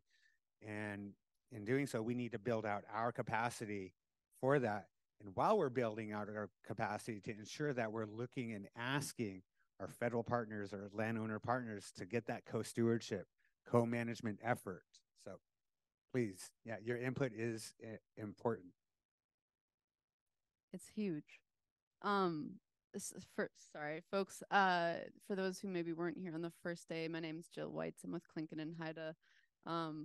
I serve as natural resource advisor in the Office of the President at Tlingit and Haida, and I've been working on this transboundary issue for 13 years. And so everything that Sir and Lindsay and Ray just alluded to is spot on. Ray mentioned the complexity of getting out to some of these systems to conduct sampling. That has made it really challenging for everyone. And I know, KIC was just able to start getting up the unit within their traditional territory, and that has a long history related to access because of the national monument. But allowing tribes to conduct sampling is allowable within national monuments. So right, so it's like pushing those levers to get folks out on the land and in the rivers. It's also really dang expensive to do so. And so I think that one thing that Clinton and Haida has learned throughout this process, and Sir alluded to this, was that, you know, not only is it fun for them to be able to work with other collaborators in each of these communities and engage the other tribes, but we depend upon that support. And so how can we, going forward, expanding the scope of our monitoring? We've been doing water quality parameters. We want to expand that to sediments, to fish tissues, to really answer the question of impacts from heavy metals, and not just potential international mines, but domestic as well. So endless opportunities there. And to go one step even further, one aspect of this work that Clinton and Haida has been focusing on is the collaboration across the political border and working with British Columbia First Nations, who are also conducting water quality monitoring efforts in these shared rivers. These are really the most significant salmon systems in our region. They're Pacific Salmon Treaty fish that come from these rivers. And so there's a lot of money that the federal government has invested in recovery efforts. What are we doing to monitor? What are we doing to ensure that we have data to be able to detect, as Ray said, impacts from not just mining, any habitat destruction within the spawning and rearing grounds of these really significant salmon populations. So I think that, you know, I could talk about this forever, but I'm curious to hear. I know that, you know, KIC has been building this out. Daniel's been working with Klukwan to garner data and supporting TNH. But I'm curious, others in the room, if folks have been doing, you know, Yakutat has been monitoring in the LSEC, but I focus on policy, and I want to hear from folks ideas around opportunities for monitoring efforts, more collaboration. What are your needs? What have been your challenges as far as like garnering the permits you need to get out into these watersheds and to conduct those studies? And how can Clinton and Haida help support you in those efforts as we work closely with our federal government and British Columbia First Nations to really expand the scope of some of this watershed or these watershed monitoring efforts? So pitch it there. I don't know if, Jenna, I don't want to put you on the spot, but if you want to start and maybe share just kind of what you're finding, what your challenges and opportunities are. Well, I know one challenge is, of course, staff at KIC. I'm kind of a department of one with the environment. Initially, we had planned to go for 2 weeks to collect a bunch of water quality and eDNA information from the unit, but due to weather and just it ended up being only I could go up there. We didn't collect as much as we had hoped for. And I know I had reached out to see if Clinton and Haida could help, but I think they were kind of busy with stuff too. So I think possibly collaboration. More talk about it, maybe see if we can do. I know, I told Ray, I was like, I wanted 2 days of this conference to just be on monitoring. Yep. So really quickly, Jen, can you explain why 2 weeks? Well, 2 weeks for mostly the Ooligan eDNA collection. Because usually with water quality, you want to collect the samples and then process them on the same day. That's just what I've been told. But maybe an overnight would be preferable. So just to give you guys a heads up, the Unik is easily the most difficult river system to get into and out of in Southeast Alaska right now to do any water quality sampling up there. Like Jill said, we can do water quality sampling up there, but because it's a designated wilderness area, there's a lot of restrictions put on it from Congress. Much of those restrictions are how to get in there. You can only get in there by boat. And I think it can only have so much noise level decibels or something to the effect. Same with a helicopter. You can't get into a helicopter or plane, really, correct? We collaborate with the Forest Service in order to get there. So you have Ketchikan, and then you have to go around the island, and then you have to go through Burroughs Bay. And depending on how the weather is in Canada, Burroughs Bay can have really challenging waves. And we actually had to make 4 attempts to get to the Unic this year, just because the weather was really bad. And then the Unic itself was completely covered in ice. So when we did make it there, we had to haul our boats a whole mile up the river by foot. So it's definitely a challenge. Yeah, definitely. And the sandbars almost change daily, basically. Yeah. So, the I think it's Lower Landing where there are a lot of sandbars there, and that tends to change a lot over the years. So yeah, that's something we want to be able to do with KIC. And in the past, because of the Unic being in a designated wilderness area, there's a lot of, essentially restrictions on what we can and can't do. But I've been advised by some groups to start flexing our sovereign power. Exactly. Flex that sovereign power muscle, if you will. And in doing so, we could only get so far, probably working with other agencies. But I think this is something that needs to go back into Congress, and our ask should be something to the effect of, yes, this is a protected area, but how protected is it when all the issues are happening across the border where we have no policy? So there needs to be a flexibility and to ensure that we're doing proper water quality monitoring on the Unic. So it's something I think us as tribal leader or tribal staff advise our tribal leaders to take back to Congress to essentially put an asterisk or some kind of something that allows leniency for tribes to be able to get in and out of the Unic and do the work that needs to be done in a safe manner, not one that's restricted based off conserving the area, but one where there's actual real protection.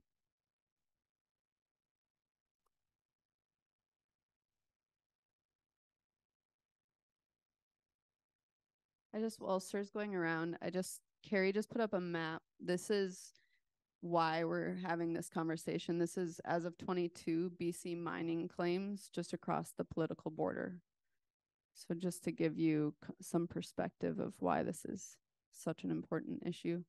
Sorry, Sir, go ahead. Hi, Jill. Well, one of my huge concerns is just this, continued onslaught of. Oh, okay. I think one of the first environmental forums that I attended that Chilkoot and Haida did was we were talking about monitoring and doing database, getting baseline information on the important salmon streams that are coming out of Canada.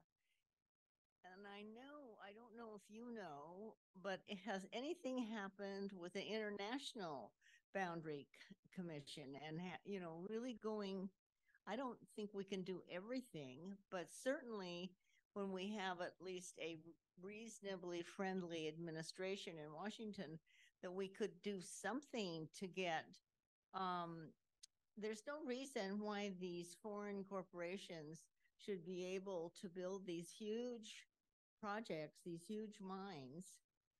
And we know what's happened.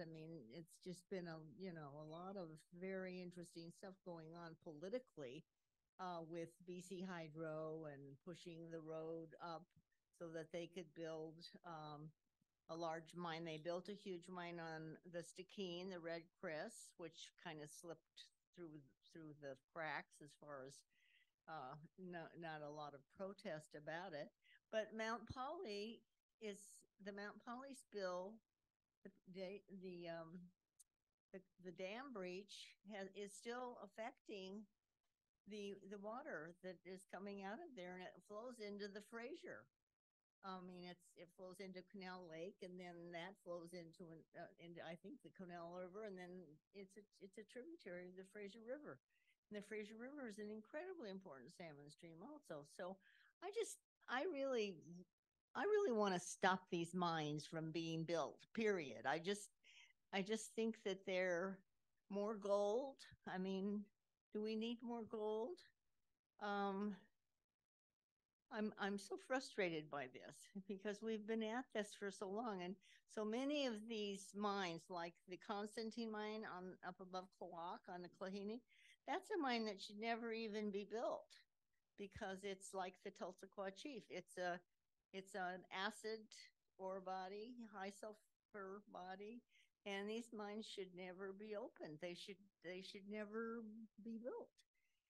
So I don't know what the solution is, but I'm certainly happy you're doing this stream monitoring. I think it's a great thing, and I'd love to know anything you know about any efforts on the internet with the tribe doing something with the International Boundary Commission.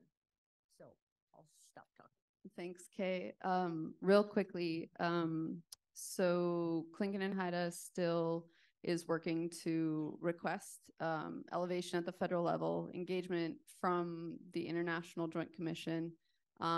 We adopted a resolution in December of 2022 stating as much, including asks for a temporary pause on the permitting of new mines in BC transboundary watersheds, as well as a permanent ban on earthen tailings dams upstream from sensitive habitat and communities.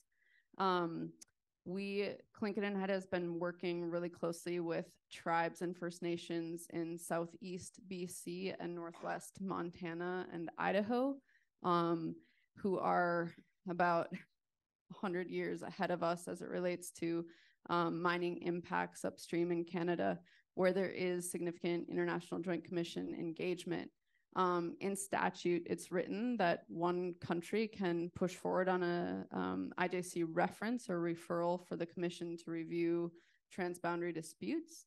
But in practice, it's only worked when both countries come to the table. And Canada, until about a week and a half ago, has been dragging their heels on embracing that next step for a reference on the Elk Valley watershed.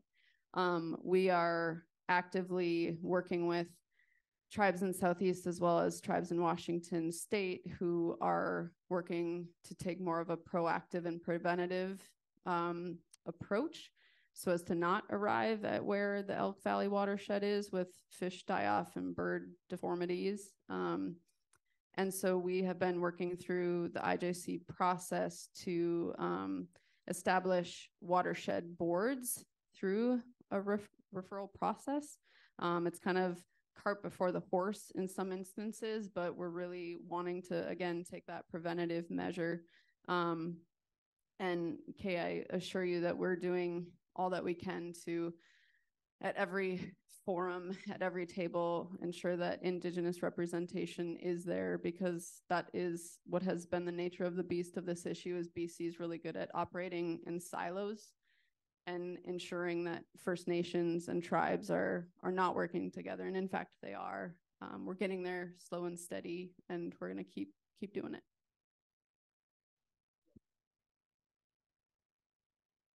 I just think it's wonderful that you're doing this project and that you're involved with other Native tribes to help expand that stream monitoring. Hi, Jill. Do you have a plan in place or some thoughts about where you'd like to expand as you move forward? For monitoring in particular? Oh, yeah, for monitoring. I mean, sediments and fish tissue, right? But also our our migratory species in addition to salmon, but thinking about moose and deer and bear and berries and all of the things. We actually just were awarded a grant to collaborate between our Guardians program and Guardians within British Columbia to kind of advance some of those watershed monitoring efforts that BC First Nation Guardians programs are underway with already. And so how can we kind of match that and create a holistic watershed monitoring approach? Yeah. So I just wanted to take a moment to comment on what Ray said about the access to wilderness and encourage you to work with us first on a local solution, because we have, we have ways to provide access for things that are required and supported. So just. My apologies. I didn't mean to go over you. No, I just kidding. I just kidding. I just want to, you know, like, I just want to say, like, I think what you guys are doing is really important and something that we would support in any way that's feasible within the sideboards of the Wilderness Act. But there is quite a bit of leeway around wilderness character and minimum tools and the minimum necessary to achieve the goals for managing that area as wilderness. So, and of course, water quality and impacts are one of the things that we preserve those areas for. So just want to encourage you to work with us. Greatly appreciate hearing that, Barb. Yeah, thank you. So following up on that hypothetically, because I know you're part of the Forest Service here in Juneau, would it be possible to maybe collaborate with the folks at the Forest Service here in Juneau to arrange for transportation to the UNIC for Chilkoot and Haida specialists to go there? Or does that fall outside of the Juneau Forest Service office? Would that involve collaborating with the Ketchikan Forest Service office? Mm-hmm. I wouldn't look at it so combined. Okay. But you can work with, I'd be happy to work with. I love this because when Chilkoot and Haida first received funding from BIA to do monitoring, they signed an MOU with BIA and with USGS and KIC. But Forest Service was not part of that MOU. And so I would submit it might be time to revisit that and see what we can do to better collaborate on that. A quick question. Hot. So the electric vehicles, are you guys seeing more like of the rare earth metal prospects, things like that? How's that affecting you guys? I love that question. And Ray and I like actually talk about this quite a bit. Obviously we have clean hydro here in Southeast. That's cool. But I guess I can only say this from my personal perspective. This is not has not been established through Chilkoot and Haida. So I think I'm going to be very careful, but I think there's a lot of research out there that suggests, of course, we can't mine our way out of a climate crisis, right? And so this transition to a green economy and electric vehicles requires more extensive mining. And what the mining industry in Northwest British Columbia, they've claimed and call this area the Golden Triangle. These are prominently gold mines. These aren't critical minerals. Some of the projects actually have a small trace amount of a byproduct for trace critical minerals, but that's not the primary target for these projects. And so I guess my response to you, Jonathan, is like, I think it's just important for people to be mindful of that, is that a lot of these renewable energies will, there's not enough information out there yet as far as like how much carbon are we offsetting because of the extractive nature of mining that it requires to create these vehicles. And they use a diesel generator to get them charged. I'm just kidding.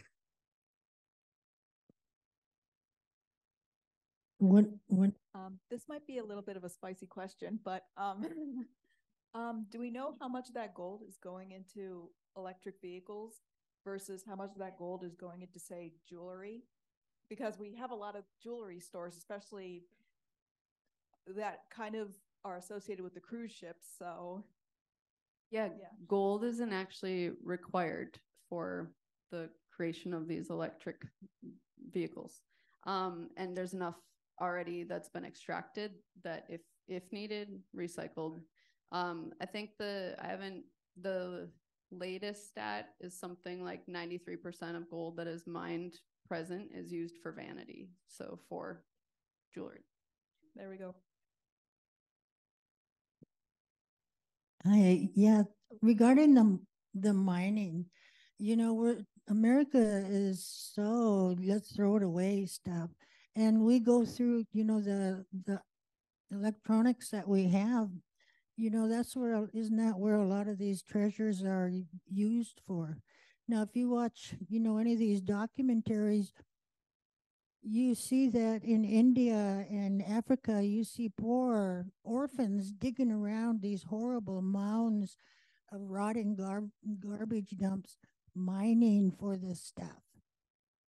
And the not only the for everything they could mine for.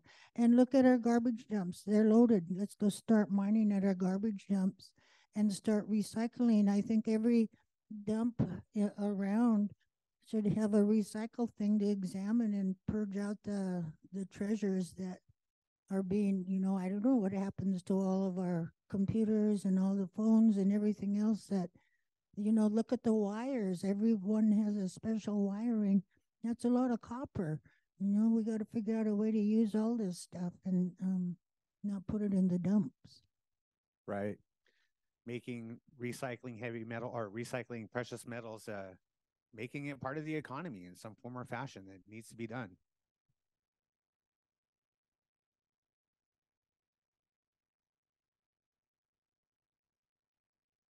So for some of the tribes in here, I want to bring back a question of, with a show of hands, who would be interested in this designing of a collaborative effort?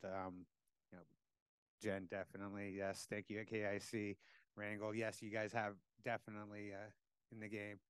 But yeah, we do think this is imperative, and we want to be able to use this platform again, the Southeast Tribal Environmental Forum, to help build out these collaborative efforts and empower ourselves in that manner. So yeah, I think while there are some tribes right now raising their hands, and we greatly appreciate it, this is something we may have to bring back and create an assessment and then start looking at how that design may go in the future. Yeah, and I think I know a lot of tribes have been talking, and I know you guys are more in the loop on this even than I am, but the need for training, right? Training is expensive. So how are tribes coming together to provide training opportunities? And then furthermore, beyond that, what are funding needs for tribes? Because I think that they're like, we all know this, right? There are a lot of resources out there right now, but navigating that is a challenge. And so however I can be helpful for you and your community to help you build out whatever monitoring, whatever governance or advocacy you need support with on this issue, like please think of us as a resource. And I think I'm going to keep just being the squeaky wheel with Ray and say, like, I think we need to have at least 2-day workshop just on this issue, and not just the challenge of mining, of course, but like, what are some of the really cool projects that we could build out together, and then even work across that political border to expand them into Canada. So just planting those seeds for future thought. Sorry, I swear this is the last time. As far as training goes, I guess maybe water quality training. I know I came to Juneau back in February to get in-person water quality training with Jen Hamlin, who had worked with the U.S. Geological Survey at the time. So I'm wondering, it wasn't just collecting the samples, it was actually processing them in the lab. So I'm wondering if that could be a possible collaboration with the USGS. Maybe? Have anyone from GS here? Oh, no. I think we can bring forward that ask, because I think one thing too that we learned in this, as Lindsay said, like it's important to be doing data reconciliation like right after you're taking samples, right? So we don't have these backlogs, and so that we can all be sharing that information more timely. And so yeah, I think so, like how every aspect of monitoring, I think we could build that into a training for sure. We have talked to USGS about it. Their official water quality training is 2 weeks long in Denver. And we've been told a week of it is on groundwater. So not something that we would necessarily need. So we were trying to look at a potential shorter workshop, and we haven't got much further than that, I don't think. No, but we are currently looking at that. Like Lindsay said, we're chatting with Chris Whitehead at Ocean and Earth. And I know many of you guys at the tribes have been working with Chris as well. And so this is really that uniform collaborative effort, if you will, in the long run that we're looking at. And so as Lindsay mentioned, we're trying to figure that out. I think there's a possibility we may look to host a spring water quality monitoring training. Still not sure what, probably March, April, but that's still to be determined. I work with, I've been in contact with Maddie Novak, and they are doing a project from the Salt Chuck mine. It's an old mine from way back when, got tons of tailings there. It's really old. And they are doing a remediation project where they have biochar that they've put in the water, and they are supposed to collect it this year to see if you can remove the heavy metals from the mine, because there's still stuff coming from that mine, even though it's been remediated or it's been fixed, they said, cleaned up. But so they're doing the biochar project to see if they can remove the copper and the heavy metals that are coming from the mine, so it does not affect the fish, because it is in an area, nursery area, where the animals, the water aquatic life, that's where their nursery is, that's where they nurse their babies. And it's got eelgrass, and it's just beautiful and stuff, even though the beach is dead because of the mine. But they're trying that, and we should find out here pretty soon what the outcome was with that.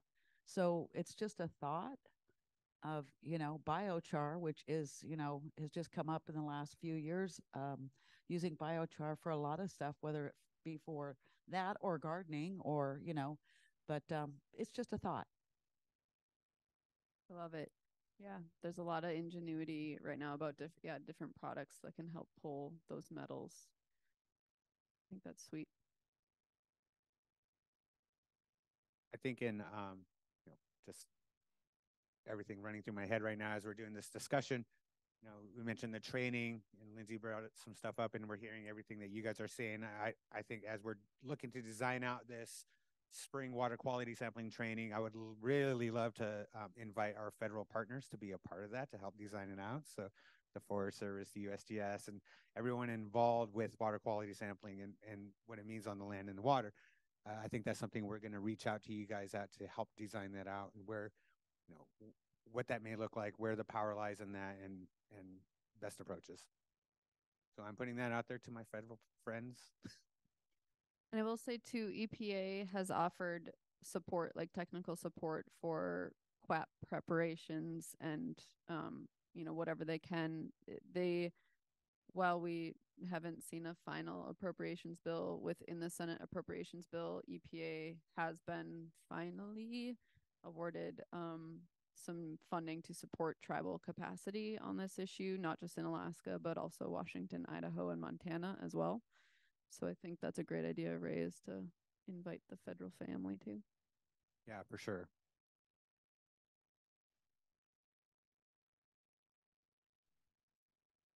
Sir's getting his steps in. Yeah, dog. I was wondering what water sampling looks like at the headwaters of the Chilkoot River, where this mining exploration is underway with the proposed earthen dam. Does Daniel want to answer that? Yeah. Daniel Clinot with the Chilkoot Indian Village has been working a little bit on that. He may have some, definitely some thoughts and comments in regards to that. He's trying to figure out how to say it nicely.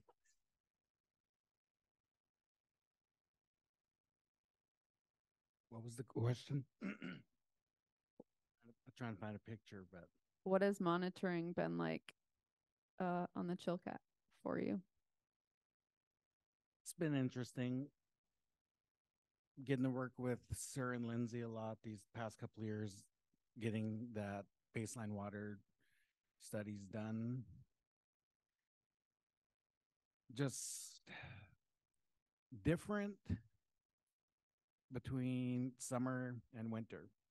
Summertime, at one of the spots, mosquitoes are terrible. And the other spot, they're just kind of bad. And when we're out in the field doing all this, we can't use sunscreen, bug dope, anything that might change or affect the sampling. So it's like, you're there, And the last time we were all out there, everybody was smart enough to bring their net but me. I'm like, we're almost done. And the trade-off is wintertime, we have to crawl through snow. And I'd say at least a couple of times where the three of us have to crawl kind of hand in knees for about 30 feet to get to one location, cussing at the people that are 165 pounds could just walk like, we're the moose, we're the moose, you're the wolves, because we're sinking. You could like, been trying to get the village to get a snow machine to help out with that, but our tribal administrator won't budge on it. It's like, I swear we're going to use it for good. But it's been fun, and I'm really happy for the opportunities that I've gotten to be a part of this. And I hope it helps us out in the long run, and it should. Yeah, the Klehini and the Chilkoot has been the one consistent river we've been able to do. Again, consistent sampling in the summer and the winter because it's on the road system. The Taku, the Stikine, the Alsek, those are all more challenges during wintertime. As you know, there's no roads to get up there. So, you know, and we can't put any of the safety, the lives of our staff in danger just to get those samples. So, yeah, we always have to wait till spring and summer with those rivers. I might make a comment. I know just from being out in the field doing the sampling, one of the most recent times we went on the Chilkoot and the Klehini up in Haines was we ran across the USGS that were out there, but we were doing our sampling, and then they came and kind of observed, and we were able to chit chat about some of their sampling processes. But there were some interesting questions. One of them was about how us as Tlingit and Haida, we do our samplings, you know, on shore, or like just, you know, very close to shore, like very isolated areas, or not isolated, but very just close to shore, grabbing the grabs, doing sediment sampling, versus when we watched them doing their samples, they were doing several point-based samplings all the way across the streams, and doing one upstream and also downstream of a couple of the bridges that cross over the rivers. But then they were just, upon discussion with them, they were talking about how, you know, obviously theirs is going to kind of capture more of a well-rounded analysis of like what's actually going through the stream. And I know they're doing a lot of different monitoring, not just the heavy metals that we're doing, but there was discussion of like, you know, what they mentioned that maybe that's something we could look into as far as just kind of expand when we talk about expanding our monitoring, something to include the whole stream, like from one side to the other. And I know it can be difficult because several of the streams are very fast moving and very big. But that was just one of the things that's kind of been kicking around in my brain, is like when we think about ways of expanding our program and broadening our monitoring efforts, like something that kind of goes along with what they're kind of doing, is getting a more broader view of what's actually going through the waters. That sounds awesome, and I wish we could do that. And I'm not saying we can't, but as Jill mentioned, sampling in Alaska is expensive, and getting our samples, once we do get our samples, to ship them up to Anchorage and Put another plug for that Southeast lab. Yeah, Meredith. yeah, and ship those samples up. Just we sample 2 sites per river, correct? And that cost is about, just to get those samples and get them up there, that's about $4,000, and that's, you know, that's not cheap, and that don't even take into account of paying for the transportation to get to where we're going, the hotel, I mean, all the other logistics behind it. And so this project is insanely expensive, and to be able to do that would take a federal agency type of money to be able to do that. But as Jill said, you know, this is a great plug for us having a lab in Southeast Alaska, especially a tribal friendly lab, if you will.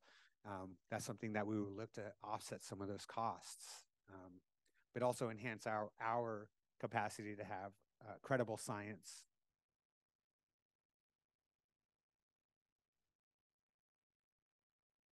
I didn't think that we'd be able to take the whole amount of time, but we did. we got one more question. Hi. Yeah, as you know, we've also been doing sampling on the ALSEC, and we're working pretty closely together. We do appreciate you guys. I guess I haven't been to the ALSEC with you, so I can't speak for where you're pulling your samples from. I have seen some data that does suggest that ALSEC Lake is kind of acting as a natural filter. I was wondering about getting sample sites moved up above the lake. Like, are you guys doing that, or is there plans to do that? Do you have plans to move your sample site above the lake?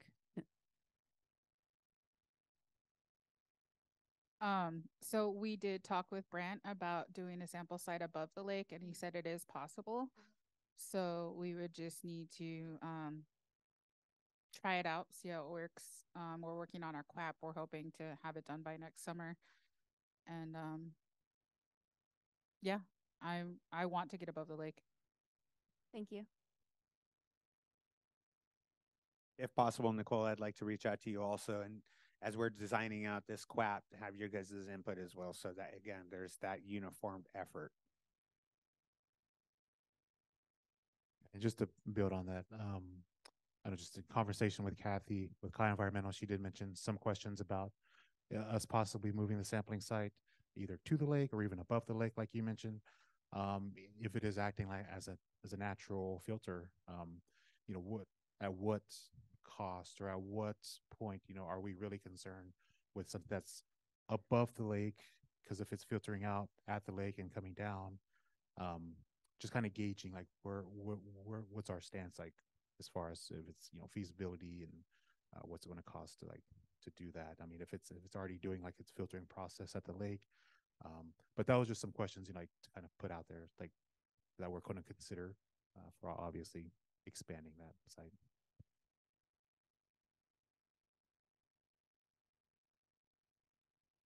Well, any more questions or comments? I think we can kind of keep going a little bit. I'm excited about this program right now and what we've done, where we're at, and what we're going to be expanding on. I feel like you know, over the years, you know, as many of you know, I've been working for the tribe and in this position almost 2 decades.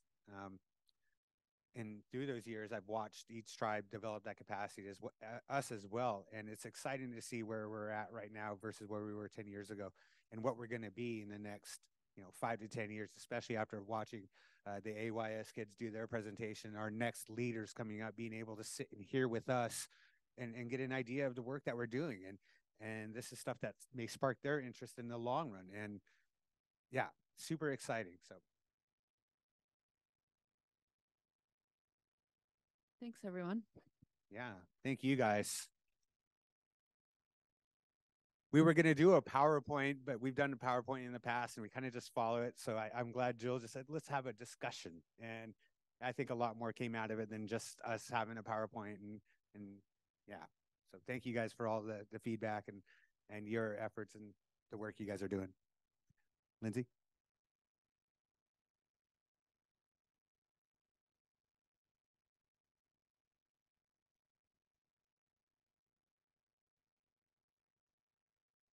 So we are about, I want to say we had one more agenda item on there, and it was Santina and Jonathan Law with the EPA to kind of discuss a youth ambassador program, but we weren't able to get that situated. So now what we can offer is the tribes that are in here right now have an opportunity to meet Jonathan if you have not met him. And so essentially this is kind of the end of the day today. For those tribes who want to stick around, or anyone else within the conference, not just tribes, stick around and get a chance to meet Jonathan. He will be here for a little while. Jonathan, if you want to raise your hand just in case. Yeah. So again, Jonathan is our new project officer at the EPA. We've had Michelle Davis, who is Chilkoot, is my cousin, and she was our project officer in Southeast Alaska for almost 15 years or so. And I think she has been insanely integral in helping us as tribes design out our programs and really pushing us to be the best that we can be. Michelle is greatly missed, but this is also another opportunity to have another great EPA staff person working with us. Thank you, Jonathan, for being here.